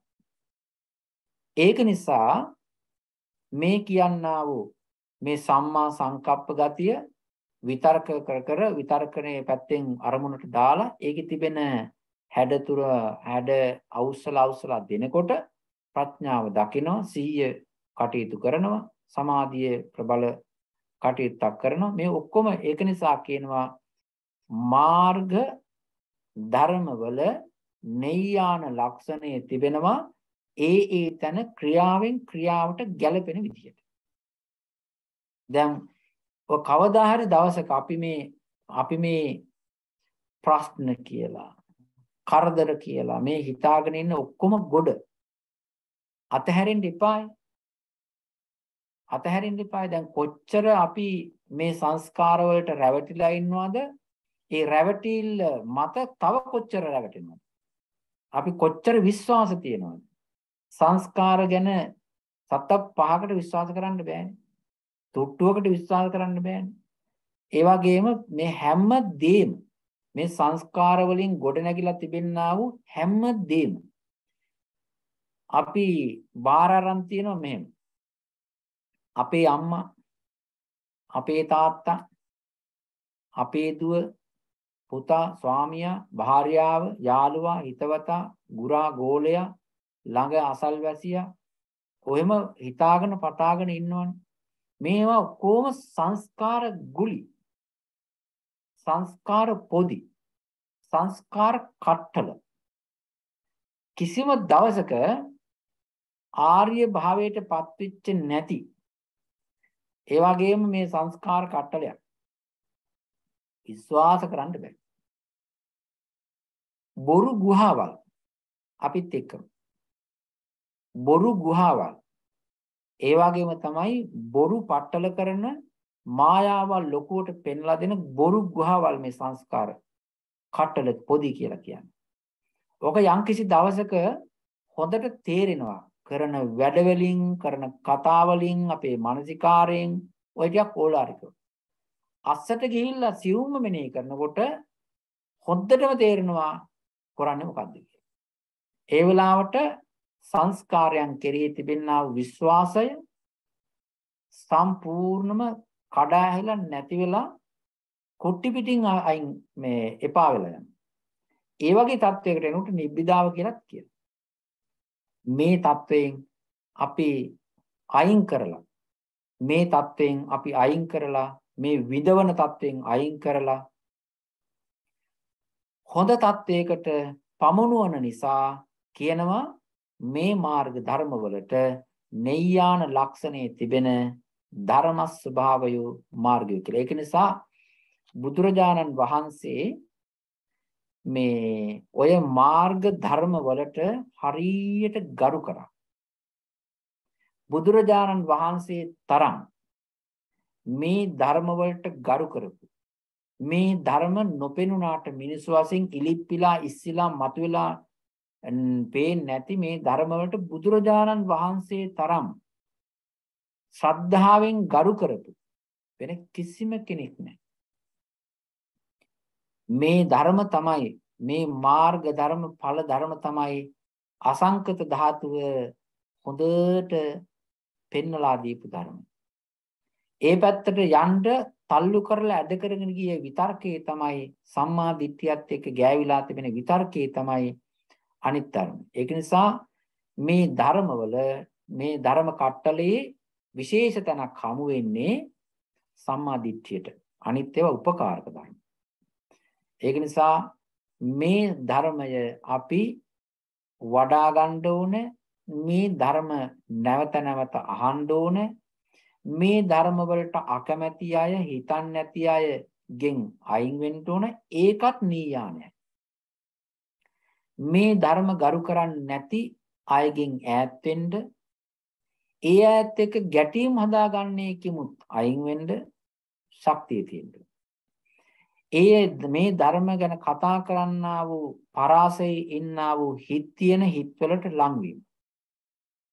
ඒ හිතත් ඒ ධර්ම සම්මා දිට්ඨි ගුණය වඩන හිතන කතා කරන මෙනෙහි කරන හිත එක ළඟ ගනු දෙන්න. මේක තියෙන්න ඕන. මේ විදිහට අපි වඩාගෙන යනකොට කවදා හරි දවසක නෙය්‍යාන ලක්ෂණයේ උපරිමය අපිට අත්පත් කරගන්න පුළුවන්. ආන්න ඒකට පුංචි උදව්වක් තමයි අද මේ දහම් කතාවෙන් මම මේ සිද්ධ කළේ. මේ කාරණය මේ පින්වතුන් මීට ඉස්සර වෙලා කොහේදී හරි අහලා ඇති, හිතලා හිතට පුරුදුකුත් ඇති. සංඥා මාර්ගයෙන් එක මතුවෙනවත් ඇති. එහෙම නැත්නම් මේක අලුත් දෙයක් වෙන්න පුළුවන්. නමුත් මේක කියලා දුන්නේ මොකද්ද? පළවෙනි එක තමයි නෙය්‍යාන ගුණය තිබෙන්නා වූ මාර්ග ධර්ම වල තිබෙන්නා වූ පෙන්නන ලක්ෂණය සම්මා දිට්ඨිය. මේක නිසා මේ කියන්නා වූ ධර්මය වඩන එක කවදාහක්වත්ම අපිට નિરાර්ථක වෙන්නේ නැහැ. નિરાර්ථක වෙන්නේ අපිට මේ ලෝකේ කවදා හරි දවසක මේ තිබෙන ගෙවල් දොරවල් දාලා අතහැරලා යන්න සිද්ධ වෙනවා. අනිවාර්යයි. මේ ශරීරය අතහැරලා දාලා යන්න සිද්ධ වෙනවා. අනිවාර්යයි. ඒ වගේම ඒක නිසා මේ මාර්ගය අඬා හරි මේක වඩන්න ඕනේ. ඒ වගේම මොන කම්කටොළු ආවත් මේ මාර්ග ධර්මයේ අපි වඩා ගන්න ඕනේ. ඒ නිසා ඒ මාර්ග ධර්මයේ වඩාගෙන නෙය්‍යාන ලක්ෂණයෙන් යුක්ත වෙච්ච අකුසලයේ අයින් කරලා කුසලයට පමුණුවන සංකත ධර්මයන්ගේ හිරවෙච්ච හිරවිල්ලෙන් අයින් කරලා මතු කරලා අසංකතයට අරගෙන යන අසංකතයේ ගිහිල්ලා නවත්තනවා. ඒ උතුම් ධර්මය සෑම දිනාටම වඩා ගන්නට, දියුණු කර ගන්නට, අනුගමනය කරන්නට ශක්තිය ලැබේවා. මේ ධර්ම මාර්ගයේ සුවසේම ගමන් කිරීමෙන් මානසිකාර පදනම මත, මානසිකාර පිළිවෙල මත, සම්මා දිට්ඨියෙන් දැකී මාර්ගයේම යන පිළිවෙල මත, පිළිවෙත මත ගමන් කොට අසංකත ධාතුවට එක්කාසු වෙමින් සංසාර දුකින් මිදලා යන්නට මේ ධර්ම කොටාසය ඇසීම හේතුවක්, උපනිශ්‍රේ භාවයක් වේවා කියලා බොහොම කරුණාවෙන් මෛත්‍රියෙන් ප්‍රාර්ථනා කරනවා. සෑම දිනාටම තෙරුවන් සරණයි. සාදු සාදු සාදු. අප්‍රමාණ පිං ස්වාමීන් වහන්සේ ඊටම අගනා දහම් පරයයක් අපිට අද ශ්‍රවණය කරන්නට ලැබුණා. ස්වාමීන් වහන්සේ ඔබ වහන්සේට කොහොමද කාල වේලාව ප්‍රශ්න කීපයක් අසන්නට අවශ්‍ය නම්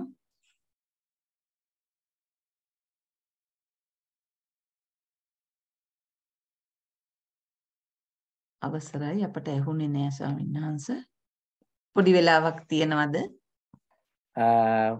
ප්‍රශ්න දෙක තුනක් වගේ ඉතින් අහන්න බැරි කමක් නැහැ. අහන්නකෝ බලන්න කවුරු හරි ඉන්නවා. ඔව් එහෙනම් කල්යාණ මිත්‍රයින්ට ආරාධනා කරනවා ප්‍රශ්නයකින් හෝ අදහසකින් හෝ ඉදිරිපත් වෙන්න කියලා ප්‍රමාද නොවි. අවසරයි ස්වාමීන් වහන්සේ. ඒ අය ප්‍රශ්නයක් හදාගන්නකම් මට මෙහෙම අහන්න හිතුණා ස්වාමීන් වහන්සේ. දැන් අර මහා චත්තාරික සූත්‍රයේදී එහෙම කියනවා ලෞකික කුසල් වශයෙන් ආශ්‍රව සහිත පින් ලබා දෙන සැප විපාක ලබා දෙන විදිහේ සම්මා දිට්ඨියකුත් ඊළඟට ආර්ය වුණු ලෝකෝත්තර මාර්ගයට අංගයක් වන අනාස වුණු සම්මා දිට්ඨියත් ගැන ස්වාමීන් වහන්සේ අවස්ථා දෙකේදීම අපිට මේ නීයාන කියන වචනය යොදන්න පුළුවන්ද කියලා ස්වාමීන් වහන්සේ කියන්නේ අපි දැන් සැප විපාක සහිතව කරනවා නම් එතනත් ඒ නීයාන කියන වචනයට ගැලපෙනවද කියන එක පොඩ්ඩක් අහන්න හිතුණා ස්වාමීන් වහන්සේ. තෙරුවන් සරණයි. ගලපා ගන්නට බැරි කමක් නැහැ. එතන අකුසලයෙන් නීයාන ගන්නෙ මෙහෙමයි. දැන් අද දේශනා කරපු කියලා දීපු කාණ්ඩය ටිකක් මාර්ග ධර්ම වලට ගලපලා පොදු වශයෙන් කියලා තිබුණු ටික නීයාන ලක්ෂණෙත් වෙනවා. එක එක ධර්ම කාරණෙන් කාරණයට බලනවා. ඒ කියන්නේ මෙහෙම හිතනද මේ මිනිස්සෙකේ හිතේ අශ්‍රද්ධාව බහුලයි. ඒ කියන්නේ සද්ධා නැතිකම බහුලයි. සද්ධාව නැතිකමේ කියලා කියන්නේ අවිශ්වාසය. පිළිගන්නේ නැති ගතිය. ඒ පිළිගන්නේ නැතිකම අවිශ්වාසය ඒ බහුල හිතෙන් එයාගේ හිත මොය පරතෝ ගෝසය කල්යාණ මිත්‍ර ආශ්‍ර සම්පත්තියේ උදව් උපකාරය ඇතුව එයාට යම්කිසි වෙලාවක සද්ධාව ජනිත වෙනවා. සද්ධාව ජනිත වුණාම ඒ සද්ධාවෙන් එයා අර ඉස්සර වෙලා විශ්වාස කරපු නැති පිළිගත්තේ නැති ටික පිළිගන්න තත්වයටපත් වෙනවා. එතකොට නොපිළිගන්නා වූ තත්වයෙන් පිළිගන්නා වූ තත්වයකට පත් කරපු නිසා යොමු කරන නිසා ඒ කල්යාණ මිත්‍රාදී ධර්ම නෙය්‍ය ධර්ම වෙනවා. පමුණුවන ධර්ම. එතකොට කම්මස්සගත සම්මා දිට්ඨිය කියලා කියන්නේ ඔය ශාස්ත්‍රව මේ තියෙනවනේ කර්ම ආශ්‍රව සහිත සාසව සම්මා දිට්ඨිය කියලා කියන්නේ කම්මස්සගත සම්මා දිට්ඨිය මේ ලෝකයෙන් මේ පින්කම සිද්ධ කරාම තවත් තැනකට යනවා කියන පිළිගැනීම එක්තරා විදියකට තියෙනවා. එතකොට හැබැයි ඒකේ එහෙම තිබුණාට යොදන්න පුළුවන්. හැබැයි ලෞතර බුදුරජාණන් වහන්සේගේ දේශනාවේ මේ සම්මා දිට්ඨියේ එහෙම නැත්නම් නෙය්‍යාන ලක්ෂණේ විදර්ශනාවේ තමයි උපරිමේ තියෙන්නේ. ඒ කියන්නේ මේකෙන් ගැලවිලා අහකට යන්න තියෙන එක තමයි උපරිම. අනිත් ඒවට සාමාන්‍ය විදිහට යොදා ගන්නට බැරි කමක් නැහැ. දැන් සාමාන්‍ය කර්මයේ විශ්වාසය කරගෙන ඵලයේ විශ්වාස කරන කටයුතු කරන්නා වයි ගොඩක් ඉන්නවා. ඉතින් බෞද්ධයෝ විතරක් නෙවෙයි. නමුත් ඒගොල්ලන්ටත් තිබෙනවා සාසව ඒ කියන්නේ මේ දේ කරාන් පස්සේ මේ විදිහට වෙනවයි කියලා ඒක තියෙනවා. ඒ පිළිගැනීම තියෙනවා. ඉතින් ඒක ලෞතර බුදුරජාණන් වහන්සේ නමක් පහළ වුණා වූ නැතුව ඒක තියෙනවා. ඉතින් යන්තම් ඉතින් යොදන්න බැරි කමක් නැහැ. හැබැයි මේ ආර්ය ධර්මයේ තිබෙන්නේ උපරිමේ අර ගාම්භීර වූ ධර්ම වලට එහෙම නැත්නම් ඔය මේ වට්ටගාමී ස්වභාවයෙන් අයින් වෙලා විවට්ටයටපත් වීමටයි යොදන්න බැරි කමක් නැහැ. බොහොම පිං ස්වාමීන් වහන්සේ. ස්වාමීන් වහන්සේ තව එක කුඩා තැනක් පැහැදිලි කරගන්න ඕනේ ස්වාමීන් වහන්සේ. දැන් සෝවාන් ආදී මාර්ගඥානයකින් නිර්වාණයයි අරමුණු කරන්නේ ඒ වෙලාවට අර කෙලෙස් ධර්මයන් ප්‍රහාණය වෙන්නේ අනුශය වගේ යටපත් වෙලා තියෙන කෙලෙස් ප්‍රහාණය වෙන්නේ ස්වාමීන් වහන්සේ. ඒක කොහොමද තේරුම් ගන්නේ? අරමුණ නම් නිර්වාණයනේ. එතකොට කෙලෙස් අරමුණු කිරීමක් නැහැනේ. කෙලෙස් අරමුණු කිරීමක් නැහැ. අපි මෙන්න මෙහෙම පොඩි නිකන් ඕලාරික ගොරෝසු මේ උපමාවක් කියන්න පුළුවන්. ඒ කියන්නේ අපි හිතමු අපිට ගමකින් කියන්නේ ගමකින් ගමකට යන්න තිබෙනවා. එක තැනකින් යන්න තිබෙනවා. හැබැයි එතනින් යනකොට අපිව හොරුන්ට අහු වෙනවා. මිනිමරුවන්ට අහු වෙනවා. අපිට ඒ අය අහුණාන් පස්සේ දැක්කම ඒගොල්ලෝ අපිව තලලා පෙරලා අපි ඝාතනය කරනවා. ඒගොල්ලෝ ඉන්න තැනක් තමයි තියෙන්නේ. අපි එතනින් පාස් වල යන්නත් ඕනේ. එතකොට තියෙන්නේ මෙන්න මෙහෙමයි. යම්කිසි වෙලාවක ඒගොල්ලෝ ඔය හොරාතුරු එහෙම නැත්නම් සතුරෝ මිනිමරුවෝ ටික ඒගොල්ලෝ නිදාගෙන ඉන්නවා. ඒගොල්ලෝ නිදාගෙන ඉන්නවා පාර ආයෙනේ හරි ඇතුළට වෙලා හරි නිදාගෙන ඉන්නවා. ඒ නිදාගෙන ඉන්න අතරේ අපි එතනින් යනවා. එතකොට අපිට එහා පැත්තට ය아가න්න පුළුවන්. හැබැයි අපි එතනදී යම්කිසි කොටසක් අපේ බාධකයක් මගහැරලත් තිබෙනවා. ඒ වගේම පීඩාවක් වෙලත් නැහැ. ඒගොල්ලෝ අපි දැකලත් නැහැ. හැබැයි අපිට ඒගොල්ලන් පේන්න හිටියෙත් නැහැ. හැබැයි අපි ඒගොල්ලෝ මගහැරලා ඇවිල්ලත් තිබෙනවා. හැබැයි ආවට පස්සේ අපිට මේ ඒ ප්‍රදේශය ඒ කපොල්ල ඒ කඩොල්ල අතහැරියට පස්සේ අපිට ආය නැවත බාධකයක් ඉන්නෙත් නැහැ. හොරුන්ට අහු වෙන්නේ නැති වෙන්න පැනගත්ත විදිය ඔය එක විදියක්.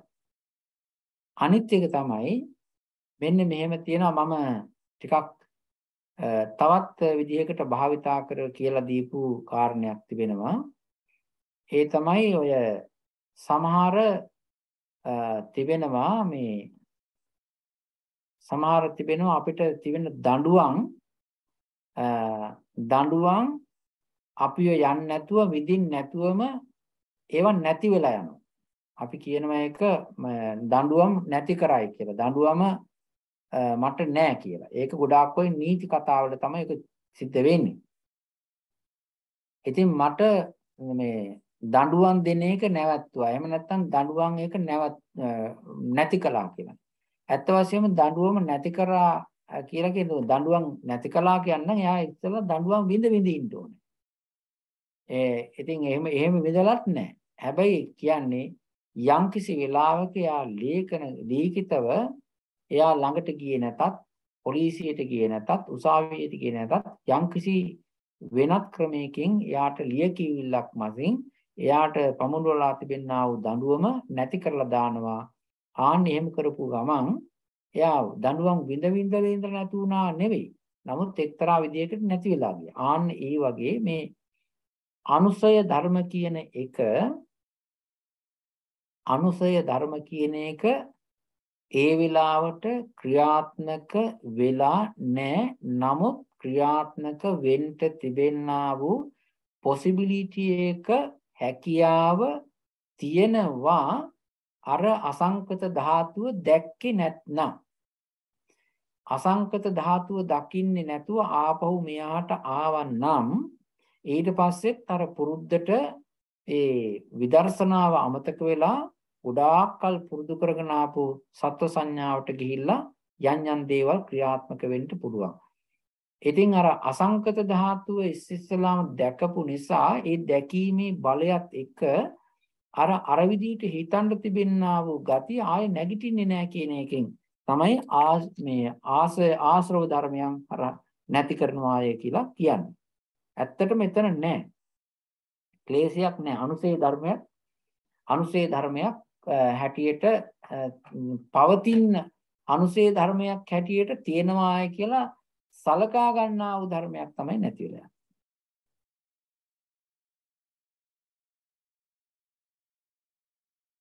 බොහොම පැහැදිලි ස්වාමීන් වහන්සේ. උදාහරණ දෙකෙන්ම ගොඩක් විස්තර මට අවබෝධ වුණා. බොහොම පිං ඔබ වහන්සේට. ස්වාමීන් වහන්සේ තව මිතුරියන් දෙදෙනෙක් ප්‍රශ්න අහලා තියෙනවා. පුළුවන් ද යොමු කරන්න? කියන්න බලන්න. මම පළවෙනියෙන්ම ඉන්දිරා කුමාරතුංග මහත්මියට යොමු වෙනවා ඉක්මනින් ප්‍රශ්නය ඉදිරිපත් කරන්න කියලා. අවසරයි ස්වාමීන් වහන්සේ. මේ සංස්කාර ධර්මයන් චෛතසිකයන් පිළිබඳ එදිනෙදා ජීවිතයට ගලප ගන්න පුළුවන් විදිහට ඒ කියන්නේ මේ ප්‍රායෝගිකව වඩන්න එතකොට පුරුදු පුහුණුවන්නට සම්මාදිට්ඨිය කෙරෙහි ලං වෙන්නට ඇත්තේ කුමන ආකාරයකින්ද? ඒ කියන්නේ මේ සත්පුද්ගල භාවයෙන් තොර විදියට පොඩ්ඩක් පැහැදිලි කරලා දෙන්න පුළුවන් ස්වාමීන් වහන්සේ. තෙරුවන් සරණයි.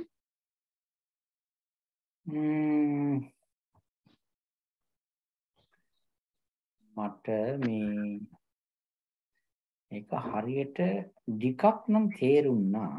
දැන් මේ අපේ මහත්මිය අහන්නේ මේ එදිනෙදා ජීවිතයේදී එදිනෙදා ජීවිතයේ මේ තිබෙන්නා වූ චෛතසික ධර්මයෝ ඉතින් මේ සත්වයෝ පුද්ගලයෝ නොවන හැටියට නේද?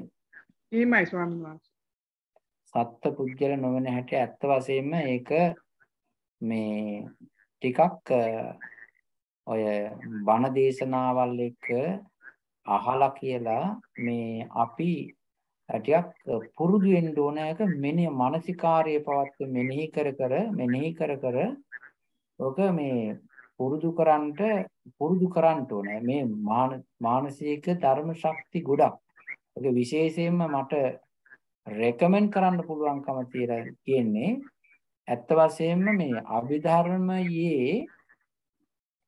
අභිධර්මයේ තිබෙන්නා වූ රූප විග්‍රහයයි අභිධර්මයේ විස්තර කෙරෙන්නා වූ චෛතසික ක්‍රියාවලිය චිත්ත ක්‍රියාවලිය පිළිබඳව හොඳට අධ්‍යයනය කරනකොට අහනකොට ඒවා නැව එක හැබැයි ඔක එක වතාවක් ඇහුවයි කියලා ඔක හරියට හිතට පදම් වෙන්නේ නැහැ.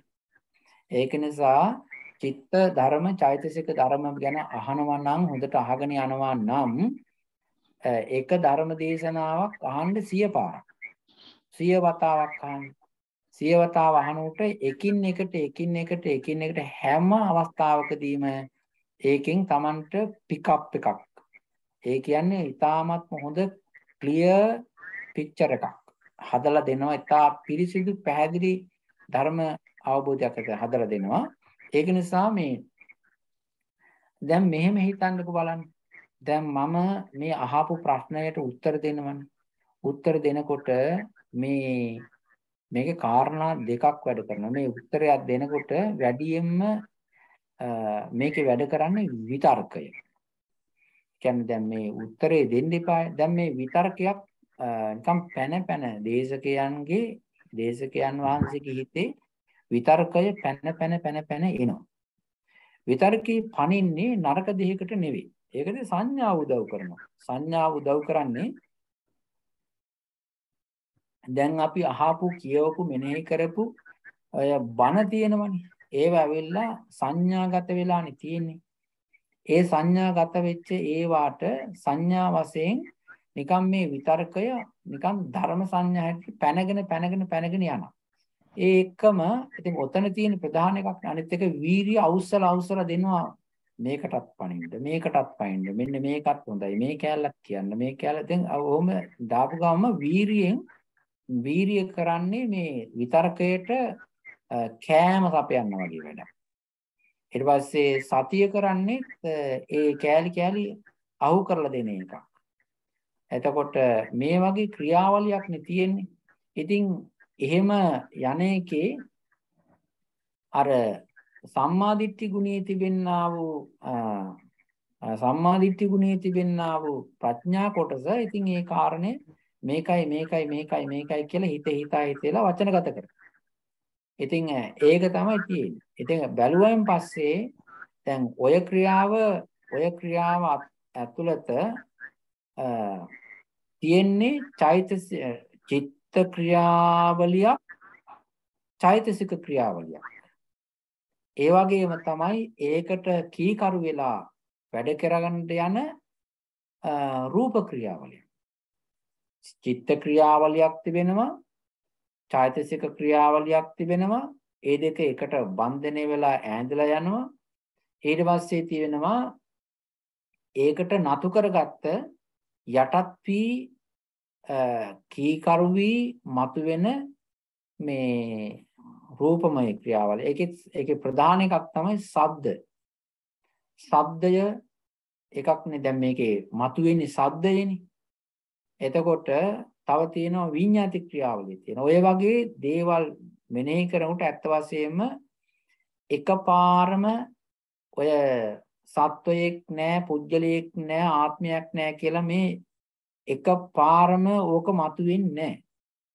ඕක ටික ඔය වගේ කෑලි කාණ්ඩ බල මෙනෙහි කර ඒ චිත්ත චෛතසික ධර්ම වෙනම ක්‍රියාත්මක වෙනවා. එක තැන ආන්න ඒ විදිහට මෙනෙහි කිරීමේ කටයුත්තේ යෙදෙනකොට එදිනදා ජීවිතයේදී Tamanට තේරුම් ගන්න පුළුවන් මෙතන තියෙන්නේ චිත්ත ක්‍රියාවලියක්, චෛතසික වේගයෙන් සිද්ධ වෙන චෛතසික ක්‍රියාවලියක්, වේගයෙන් සිද්ධ වෙන්නා වූ රූපමය ක්‍රියාවලියක් කියලා තේරුම් ගන්න පුළුවන්. ඒක ඒ වැඩිම ඉස්සරහට පිට වෙනවා. ඔය ටික තමයි මට කියන්න පුළුවන්කම තියෙන මේ වෙලාවේදී. ඉතින් ධර්මාභූතේ වේවා තේරෙන්න ඇති කියලා හිතනවා. ස්වාමීන් වහන්සේ එතකොට මේ විතර්ක කියන්නේ ප්‍රපංච ගොඩනගලා ආරම්භන හදන එක නේද?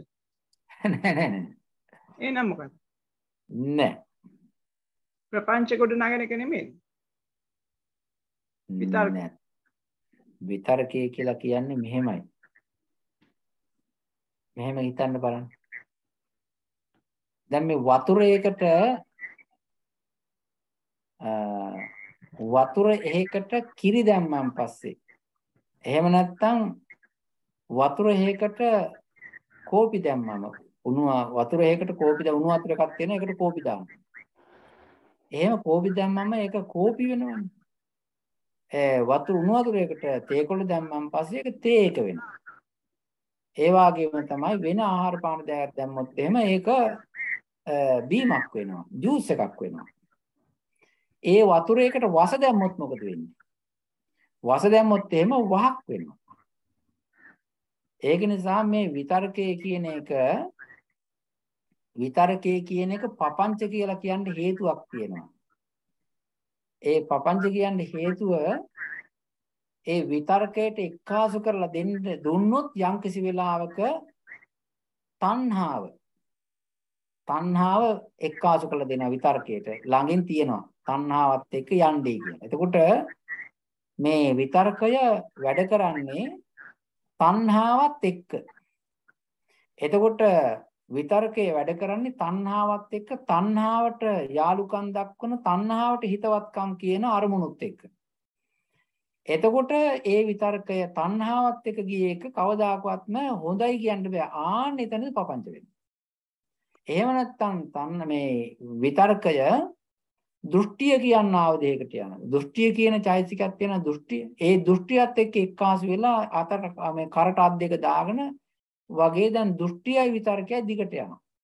එතකොට විතර්කයේ දුවවන්නේ කාගේ බලයෙන්ද? කාට අවනත වෙලාද? දෘෂ්ටියට අවනත වෙලා. එතකොට ඒක පපංචයක් වෙනවා. ඒක නිසා තමයි කියන්නේ තණ්හා පපංච, දෘෂ්ටි පපංච, මාන පපංච කියලා. මානෙට කිව්වොත් එහෙමයි. දැන් මේ කියන්නේ එහෙම නෙවෙයි. දැන් පපංච කියලා කියන්නේ මොකද්ද? පපංච කියලා මෙහෙම හිතන්න බලන්න. දැන් ඔන්න මේ හොඳට කොණ්ඩේ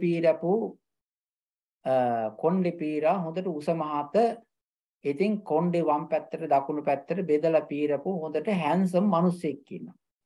පිරිමි. හොඳට හොඳ ෂර්ට් එකේ එහෙම දාලා හොඳ ලස්සනට ඉතින් ඉන්නවා. ඕ මිනිස්සයා හිටගත්තයින් පස්සේ එතකොට හිතනවා මෙහෙම. දැන් ඇහැ ගිහිලා වැදුනායින් පස්සේ ඊට පස්සේ දැන් විතර්ක දාන්න යනවා. විතර්ක දාන්නේ කොහොමද? විතර්ක දානවා මෙහෙම. තණ්හාව එනවා විතර්කයක්. තණ්හාව විතර්කයක් එක්ක එනවා. ඇවිල්ලා ඒකත් එක්ක මෝහයත් එනවා.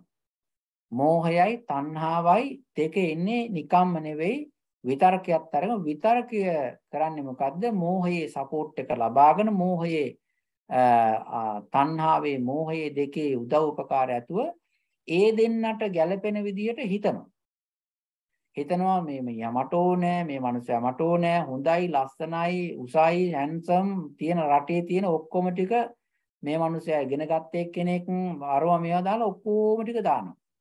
දැන් ඊට පස්සේ මොකද වෙන්නේ? ඕකට කියනවා ගොතනවායි කියලා. අපි ඕක කියන්නේ රෙප්ලිකේට් කරනවා කියලා කියන්නේ ගොතනවා. මොනවද ගොතන්නේ? සිතුවිලි ගොතනවා. තණ්හාවට ඕන විදිහට සිතුවිලි ගොතනවා. ඒ වගේ මෝහයට ඕන විදිහට සිතුවිලි ගොතනවා. ආන්න ඒකට කියනවා ගොතනින්දා පපංච කියලා. එහෙම නැත්නම් දෘෂ්ටි. මේ මිනිසයා මහා අන්තිම මේ පා කරපු මිනිසෙක්. මේ මිනිසයා මේ විදිහට කියලා දෘෂ්ටි හදනවා. ආන්නේ දෘෂ්ටි හදන එක. අනිත් එක තමයි මේ මිනිසයාට වඩා මං කොච්චර මේ ගරු ගාම්භීර විදිහට ඉන්නවද කියලා ඒ විදිහට හිතන මාන පපංච වෙනවා. ඉතින් ඔය විදිහට මේ ඉන්නා වූ පංචස්කන්ධ වලට එක එක ලේබල් දදා ඒගොල්ලන්ගේට වටිනාකම් දීදී ඒ පංචස්කන්ධ වලට නාම රූප ධර්ම වලට එක එක නැති නම් නැති පද නැති අගයන් නැති වටිනාකම් නැති හැන්සම්කම් නැති ලස්සන නැති පාට දදා පුජ්‍යල සංඥාව ගැට ගහන්න අන්න එතකොට වෙනවා විතරකේ කාට ඕන විදිහට වැඩ කරන්නේ. විතරකේ වැඩ කරන්නේ දෘෂ්ටියට ඕන විදිහට. එයාගේ කීකරු අතවැස්සෙක් ගෝලෙක් වෙලා. විතරකේ වැඩ කරන්නේ තණ්හාවට ඕන විදිහට. එයාගේ අතවැස්සෙක් ගීකරුවෙක් කියලා. එතකොට ආන්න එතනදී ඇති වෙන්නේ මොකද්ද? පපංච. දැන් මේ විදර්ශනා කතාවේදී ඔහොම බලන්න කියනවද? නැහැ. ඒක නිසා තණ්හාව ගෑවිච්ච විතරකය මිත්‍යා විතර්කයයි. මෝහය ගෑවිච්ච, ditthිය ගෑවිච්ච විතරකය මිච්ඡා සංකල්පයයි. මිච්ඡා විතර්කයයි. ඒ වගේම මාන්නේ ගෑවිච්ච, තැවිරිච්ච විතරකය මිච්ඡා විතර්කය, මිච්ඡා සංකල්පයයි. ඊළඟට මෙහෙම ඉන්න මිනිස්සයා දැකලා හිතනවා මේකත් මහා අර හැන්සම් කියන එක ගන්න නැතුව මේකත් මහා පෙර කරපු කර්මයකින් මතුවෙච්ච තවත් පංචස්කන්ධයක් කියලා ඒ මිනිස්සයා කියන්නේ නාම. මේ මිනිස්සයාගේ හිතේ තියෙන්නේ නාම ටිකක්. මේ මිනිස්සයාගේ හිතේ තිබෙනා වූ චෛතසික ධර්ම එකතුවක්. ඒ වගේ මේ තිබෙන්නේ පඨවි ආපෝ තේජෝ වායෝ වර්ණ ගන්ධ රස ඕජා කර්මජ රූප චිත්තජ ආහාරජ රූප එකතුවක්. මේ හරියට කන්ද වගේ ඉස්සිලා මේ මතුවලා පේන්නේ කියලා මේ ටික බලනකොට ඒ විතරකේ වැඩ කරන්නේ මානසිකාරය වැඩ කරන්නේ සම්මා යෝනිසෝ මානසිකාර සංඛ්‍යාත ප්‍රඥාවේ ආභාසයේ ලබාගෙන එයා ප්‍රඥාව කියන ධර්මයේ ගුරුවරයාගේ ආභාසය ආශිර්වාදය ලබාගෙන ඒ ප්‍රඥාව කියන ගුරුතුමාගේ ඕන විදිහට තමයි යා වැඩ කරන්නේ. ඒක නිසා එතනදී පපංච වෙන්නේ නැහැ. ඒක නිසා විතර්කයේ කියන එක කුසල විතර්කයක් තිබෙනවා, අකුසල විතර්කයක් තිබෙනවා. අකුසල විතර්කයේ තමයි ප්‍රපංචගත වෙන්නේ. කුසල විතර්කයේ පපංච කඩන එකක් වෙන්නේ. ඒක පපංච වෙන්නේ නැහැ. තේරුම් ගන්න.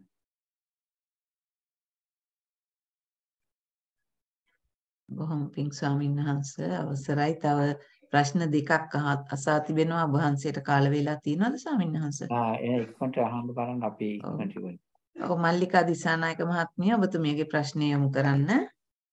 තෙරුවන් සරණයි ස්වාමීන් වහන්සේ. මට පොඩි අදහසක් වගේ මෙහෙම තියෙන ස්වාමීන් වහන්සේ. දැන් ඔබ වහන්සේ මේ දේශනා කළ පරිදි ස්වාමීන් වහන්සේ දැන් සම්මා දිට්ඨිය අනිත් අංග 7ගේ උදව් ඇතුව විදර්ශනා කරමින් යනකොට පංචස්කන්ධය ආයතන හෝ ධාතු හෝ ආර්ය සත්‍ය ගැන විදර්ශනා කරනකොට දුක හැටියට තේරුණාම ස්වාමීන් වහන්සේ අර අපි ළඟ තියෙන අනුශය වශයෙන් තියෙන අර කෙලෙස් 10 පිළිබඳ ඒ තණ්හාදී කෙලෙස් 10 නැත්තර නැතිලා යනවා. ඒක නේද ස්වාමීන් වහන්සේ ප්‍රහාණය කරන මේ සම්මාදිට්ඨිය ආදී අංගන අතෙන් ප්‍රහාණය කරනවා කියන්නේ ඒකද ස්වාමීන් වහන්සේ? මෙහෙම තියෙනවා. ඒ ප්‍රහාණය කරනවා කියන්නේ එහෙම තමයි. ඒකට මට පොඩි උදව්වක් කරන්න පුළුවන්, පොඩි ඇඩිෂනල් පොයින්ට් එකක් දෙන්න පුළුවන්. අතිරේකයක්. ඒ තමයි මේ දැන් ඔය කෙලෙස් නැති කරනවා කියන එක මෙහෙම තියෙනවා. දැන් අපි මේ වෙලාවේ කෙලෙස් නැහැ. තව ටිකකින් ආයෙනවා. ඊට පස්සේ තාම මොකක් හරියක් කරනට ආයෙනවා. ඒක නිසා නැති වෙන අවස්ථාවලුත් තිබෙනවා. ආයෙ නැති වෙලා ගිහලා එන අවස්ථාවලුත් තියෙනවා. ඉතින් ඒක නිසා මේ කෙලෙස් නැති වෙන එක ඒ වෙලාවට නැති වෙලා ආයෙත් නිකන් නැගිටලා එන එහෙම නැතිවීම තියෙනවා. ඔය සාමාන්‍ය මිනිස්සුන්ගේ කෙලෙස් නැතිවීම ඔය විදිහයි. හැබැයි ඒකත් නැතිවීමක් තමයි. ඒක නැති වෙනවා කියන්න බෑනේ. දැන් අපි හිතමු හොඳ මොකක් හරි දෙයක් කරනකොට ඔය කෙලෙස් එක කරන්නේ නැහනේ. කෙලෙස් නැති වෙනවා.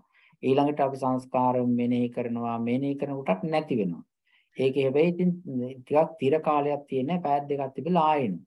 ඒක නිසා ඒ වෙලාවේ කැඩී යන නැති වී යන ඒකට කියනවා මේ ඒක ෂණිකව සිද්ධ වෙන එකක්. ඒකට කියනවා තදංග ප්‍රහාණය කියලා. නැතිවීම. ඒ කියන්නේ ඒ වෙලාවට පොඩි වෙලාවකට නැති වෙනවා. ඊළඟට තියෙනවා සමහර ලාටක මේ වැඩියෙන්ම බරපතල විදිහට ටිකක් හොඳට දැනුම තේරුම ඇතුව ටිකක් ගොඩාක් වඩලා කියලා එහෙම ශක්තිය ඇතුව එහෙම මෙනෙහි කරනකොට එතකොට කියනවා විස්කම්බන කියලා. ඒක සාමාන්‍ය සතියක් දෙකක් මාසයක් අමාරක් ඒ විදිහට සමහරට මාස 6-7ක් තියෙන්නත් පුළුවන්.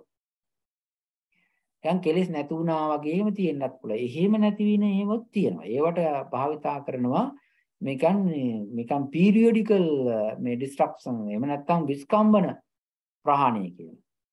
ඊළඟට අර කැවිලා ඉන්ස්ටන්ට් එකක්. මේ ෂණිකව නැති වුණා ආයෙනවා. මේ නැති වුණා ආයෙනවා. ආයෙ මේ නැති වුණා ආයෙනවා. විස්කම්බන ප්‍රහාණය ටිකක් බලවත්. දැන් මේ තියෙනවා මේ ඔය අපිට කතා කරේ මාර්ග අවස්ථාවේදී නැති වෙන්නේ එහෙම විස්කම්බනේ එකක්වත් අදංග වශයෙන් එකක්වත් නෙවෙයි. ඒක ඇවිල්ලා සමුච්ඡේද ප්‍රහාණය. ඒක ආයෙ ගියාමයි කැඩුවම ආයෙන්නේ. ආන්න ඒක නිසා මේ මෙනෙහි කරනකොට ස්කන්ධ වශයෙන් මෙනෙහි කරුන් නැති වෙනවා තමයි. නැති වෙනකොට මේ විදිහට තුන් ආකාරයකට නැති වෙන ක්‍රියාවලියක් තියෙනවා කියලා ඔය දැනුමට එක්කාසු කරගෙන ඉන්න එක හොඳයි කියලා. ඉතින් අපි මෛත්‍රියෙන් සිහිපත් කරනවා. ත්‍රිවන් සරණයි. බොහොම පිං ස්වාමීන් වහන්සේ බොහොම පිං. ස්වාමීන් වහන්සේගෙන් අවසරයි.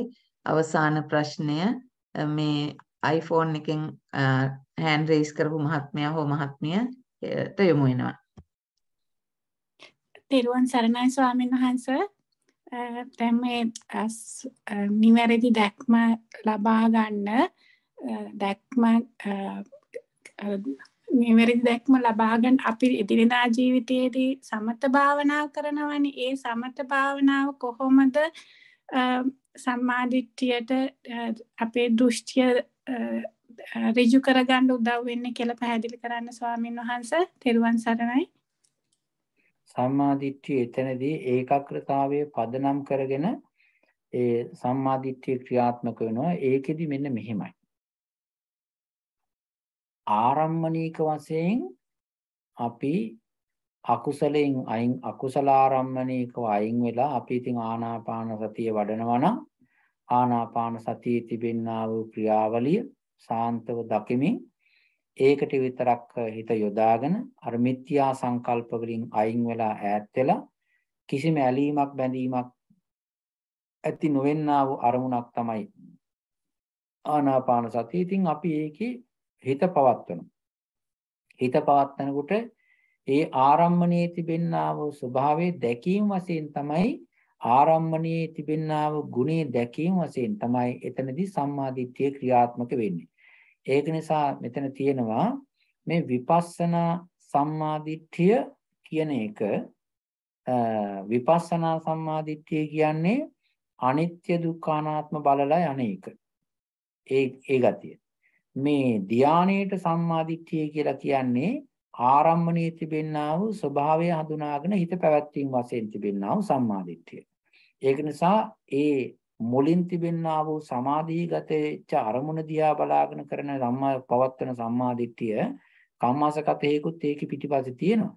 ඊට වඩා ඒ ඒකාග්‍රතාවය ඉස්සරහදී විදර්ශනාවට ප්‍රයෝජනෙට ගන්න පුළුවන් ගතියක් ශක්තියක් ඒකේ තියෙන නිසා ඒක සම්මාදිට්ඨිය ආරම්මණීක වශයෙන් ස්වභාවය දැන ගැනීම සම්මාදිට්ඨියයි ලක්ෂණ වශයෙන් ගුණ දැන ගැනීමත් සම්මාදිට්ඨියයි ලක්ෂණ වශයෙන් දැකීම විදර්ශනාවයි ආරම්මන වශයෙන් හැසිරීම සමාධිය පැත්තටයි. ඒකයි ඒ විදිහට ඒක තියෙන්නේ. තේරුණාද මේ? තේරුණා ස්වාමීන් වහන්සේ. බොහොම පිං. සමාධිය වඩන්න. සාදු සාදු. අවසරයි ගෞරවනීය ස්වාමීන් වහන්සේ. අද දවසේ ඔබ වහන්සේ අප කෙරෙහි මහත් අනුකම්පාවෙන් අගනා ධර්ම දේශනාවක් දේශනා කරා. අපි කලන මිත්‍රෝ ජාත්‍යන්තර සංවිධානය වෙනුවෙන් රුක්ෂිනී මහත්මියට යොමු වෙනවා ඔබ වහන්සේට පුණ්‍යානුමෝදනා කරන්න කියලා. රුක්ෂිනී මහත්මිය. සාදු සාදු සාදු තෙරුවන් සරණයි සියලු දෙනාටම. අදත් ඊ타මත්ම ගාම්භීර ආර්ය අෂ්ටාංගික මාර්ගයේ ආශ්‍රිතව සම්මා දිට්ඨිය නැමැති මාතෘකාව යටතේ එයට ප්‍රමුඛත්වය ගෙනමින් ඊ타මත්ම ගාම්භීර ධර්ම කොටස් අප වෙත යොමු කරා. ඒ වගේම අපටත් යම් කිසි ආකාරයක ඒ පිළිබඳව මානසිකාර්ය කිරීමටත් කටයුතු කරුණු ගෙන හරපාමින් අප කෙරෙහි ඉතාමත් කරුණාවෙන් ධර්ම දේශනා කරවූ නව ශ්‍රී ලංකේ වාසය කරන නම් කියන්නට අවසරයි ජිනාලංකාර ස්වාමීන් වහන්සේ කරන ලද්දා වූ දේශනාව වෙනුවෙන් වහන්සේට පුණ්‍යානුමෝදනාව කිරීමට වහන්සේගේ පාද නමස්කාර කරමින් අවසර පතනවා. අද දිනත් අප සියලු දෙනා කෙරෙහිම අනුකම්පාවෙන් ඔබ වහන්සේ විසින් සිදු කරා වූ මෙම ගාම්භීර ඒ වගේම කරුණු කාරණාවන්ගෙන් යොමුව සිදු කරන ලද්දා වූ මෙම ධර්ම දේශනාව ශ්‍රවණය කිරීමෙන් අප විසින් රැස් කළා වූ කුසල ශක්තිය ඔබ වහන්සේට නිර්වාණ අවබෝධය පිණිසම හේතු වේවා වාසනාව වේවා කියලා ප්‍රාර්ථනා කරනවා ස්වාමීන් වහන්සේ. ඒ වගේම ඔබ වහන්සේ විසින් කරගෙන යන මේ සියලුම ධර්ම කටයුතු කිසිම බාධාවකින් තොරව ඔබ වහන්සේට කරගෙන යාමට ශක්තිය ධෛර්ය වාසනාව ලැබේවා. සසර වසනා තුරාම ඔබ වහන්සේට නිරෝගී සුවයෙන් යුක්තව මෙම කටයුතු කරගෙන යාමට ඔබ වහන්සේට හැකියාව ලැබේවා. ඒ වගේම කලන මිත්‍ර සම්පත්තිය සසර වසනා තුරාවටම ඔබ වහන්සේට ලැබේවා. මේ අවස්ථාවේදී ඔබ වහන්සේට යම්කිසි අකුසලයක් පළ දී ඇතනම් ඉදිරියේදී ඵල දීමට ඇතනම් මෙම කුසල ශක්තිය ආනුභාවයෙන් පිරිදුට වඳුර මෙනෙහි දුරු වේවා. අනන්ත සසරේ පටන් දැන් මේ මොහොත දක්වාම ඔබ වහන්සේ විසින් කරන ලද සියලුම කුසල ශක්තියින් උපස්තම්භනය වේවා. අකුසලයන් අක්‍රියව අහෝසිව ඔබ වහන්සේට කායික මානසික සුවතාවෙන් යුක්තව ඔබ වහන්සේගේ ධර්ම කටයුතු කරගෙන යාමට ශක්තිය ධෛර්ය වාසනාව ලැබේවා. ඒ වගේම ඔබ වහන්සේ බලාපොරොත්තු වන්නා ඒ උත්තම ප්‍රාර්ථනීය බෝධිය ඔබ වහන්සේ බලාපොරොත්තු වන්නා ප්‍රාර්ථනා කරන ආකාරයටම සාක්ෂාත් කර ගැනීමටම ඔබ වහන්සේට මෙම කුසල ශක්තිය හේතු වේවා වාසනාව වේවා කියලා ප්‍රාර්ථනා කරනවා ස්වාමීන් වහන්සේ. ඒ වගේම ඔබ වහන්සේගේ නම් සුචිවත් දෙමව්පියන් වේ නම් උපාධ්‍යයන් වහන්සේලා වේ නම් ඒ සියලු දෙනාටම මෙම කුසල ශක්තිය නිරෝගී සුවයේ චිර ජීවනයේ උදෙසා ධර්මයේ කටයුතු කරගෙන යාමට ශක්ති ධෛර්ය වාසනාව ලැබීමට හේතු වේවා වාසනාව වේවා. අවසන අනන්ත සසර පටන් දැන් මේ මොහොත දක්වා ඔබ වහන්සේ නමින් මිය පරලෝකීය ඥාතීන් උපාධ්‍යයන් වහන්සේලා දෙමව්පියන් පින් අනුමෝදන් කළ හැකි ස්ථානයක වෙන ඒ සියලු දෙනා වහන්සේලාට මේ කුසල ශක්තිය නිර්වාණ අවබෝධය පිණිසම හේතු වේවා වාසනාව වේවා. ඒ සියලු දෙනාටම ඒ සියලු දෙනාගේම ඒ පරලෝ ජීවිත සුඛිත මුදිතතාවයටම පත් වේවා කියලා ප්‍රාර්ථනා කරනවා. සාදු සාදු සාදු. ඒ වගේම මෙම ධර්ම මණ්ඩපය සම්බන්ධීකරණය කළ ශ්‍රීමති මහත්මිය ඇතුළු පවුලේ සියලු දෙනාටමත් එලෙසම පුණ්‍යානුමෝදනා කරනවා. නිර්වාණ අවබෝධය පිණිසම සියලු කුසල ශක්තියින් හේතු වේවා වාසනාව වේවා. කවදත් කලන මිතුර ජාත්‍යන්තර වෙනුවෙන් සීලම කටයුතු සම්පාදනය කරන තුසිත රාජපක්ෂ මහතා ඇතුළු පවුලේ සියලු දෙනාටමත් මලික් පුතුණුවන්ටත් මේ සියලු කුසල් නිර්වාණ අවබෝධය පිණිසම හේතු වේවා වාසනාව වේවා. විශේෂයෙන්ම පුතුණුවන්ගේ සීලම රෝගාබාධ දුරලේවා අකුසලයන් මර්ධනය වේවා කියාත් ප්‍රාර්ථනා කරනවා. මෙම ධර්ම මණ්ඩපයේ සිටින සියලුම කල්න මිතුරන්ටත් එසේම පුණ්‍යානුමෝදනා කරනවා. කුසල ශක්තිය නිර්වාණ අවබෝධය පිණිසම හේතු වේවා වාසනාව වේවා. තව තවත් ප්‍රඥාවෙන් යුක්තව සමාධිමත්ව කටයුතු කිරීමට සියලු දෙනාටම ශක්තිය ධෛර්ය වාසනාව ලැබේවා කියලා සාදු සාදු සාදු. තෙරුවන් සරණයි ස්වාමීන් වහන්සේ. සාදු සාදු සාදු. ගෞරවනීය ස්වාමීන් වහන්සේට নমස්කාර පූර්වක යොමු වෙනවා අද දේශනාව නිම කරන්නට ස්වාමීන් වහන්සේ. හොඳයි පින්වත්තුන් සෑම දිනාටම සැනසෙල්ලක් යහපතක් වේවා. අද අපේ මේ කල්‍යාණ මිතුරු සංගමේ පින්වත් සිත මහත්මයා අපිට කල්ැතුව මතක් කරලා ආරාධනා කළ මේ දහම් මණ්ඩපය සකස් කරගත්තේ. ඉතින් මේ පින්වත් ශ්‍රීමති මහත්මිය සංවිධානයේ කටයුතු කරලා එහෙම නැත්නම් කෝඩිනේටින් වැඩේ කරගෙන මේ ධර්ම මණ්ඩපය සකස් කරගත්තා. ඉතින් අපි බණ ඇසූ සෑම දිනාටමත් ඒවා මෙනෙහි කරගත් සෑම දිනාටමත් ප්‍රශ්න ඇසූ පින්වත් මහත්මීන් සෑම දිනාටමත් ඒ වගේම බෙදාහැරලා ඒ වගේම බෙදා හදා ගන්න අනිත් අය දැනුවත් කරන කල්යාණ ගුණ ඇති සියලු දෙනාටමත් පින්වත් තුසිත මහත්මයා ඇතුළු සෑම දෙනාටමත් සැනසෙල්ලක් යහපතක් වේවා කියලා මෛත්‍රියෙන් ප්‍රාර්ථනා කරනවා. මේ වගේ දහම් කොටස් නැවත නැවත අහන්න හිතන්න හොඳට මානසිකාරගත කරගන්න එක ධර්ම කාරණයක් හොඳට හිතේ තැම්පත් වෙනකල් හොඳට ගොඩාක් ඇසිය යුතුයි. ප්‍රඥාව විසද වෙන්නේ පැතිරෙන්නේ ඇති වෙන්නේ එතකොටයි. ඒ නිසා ඒ ගුණය දියුණු කරගන්නට කල්යාණ මිත්‍ර ආශ්‍රය ඇතුව හැම දිනාටම මේ ධර්ම කාරණා හොඳට තේරුම් අරගෙන අසාගෙන සමාධිගත හිතින් මෙනෙහි කරගෙන ඉතින් මේ භයංකර දුක් ඇති සංසාර කාන්තාරයෙන් ඈතර වෙලා නිර්වාණ ධාතුවෙන් සැනසෙන්න මාර්ග සකස් කරගන්න ලැබේවා. බණෑසු කුසලය බලයෙන් තුනුරන් සතු ගුණ බලයෙන් සෑම දිනාටම চিරාත් කාලයක් නිදුක් භාවය නිරෝගී භාවය ලැබේවා. ඒ නිරෝගී භාවය ලබාගෙන ධර්මයේම හැසිරෙන්න ශක්තිය ලැබේවා. ඒ වගේම කෙලවර සුවසේම චතුරාර්ය සත්‍ය ධර්මයන් අවබෝධ වේවා. නාම රූප ධර්මයන් විසදව අවබෝධ වේවා. ඒ වගේ මේවට ඇලීමක් නැතුව ඒවා අතහැරලා අසංකත ධාතුවට එක්කාසු වෙන්න නිවෙනින් සැනසෙන්න ලැබේවා කියලා මෛත්‍රියෙන් ප්‍රාර්ථනා කරනවා. සෑම දිනාටම තෙරුවන් සරණයි. සාදු සාදු සාදු. ස්වාමීන් වහන්සේට নমස්කාර කරන්න අපට අවසර. සීලවන්තං ගුණවන්තං පුඤ්ඤක්ඛිතං අනුත්තරං දුර්ලභේන මයා ලබ්ධං පස්සිතෝන විදුවරං ආරිපුත්තාදිතේයාති ආගතාපටි පාටියා තත්තා සීල බුද්ධ පුත්තං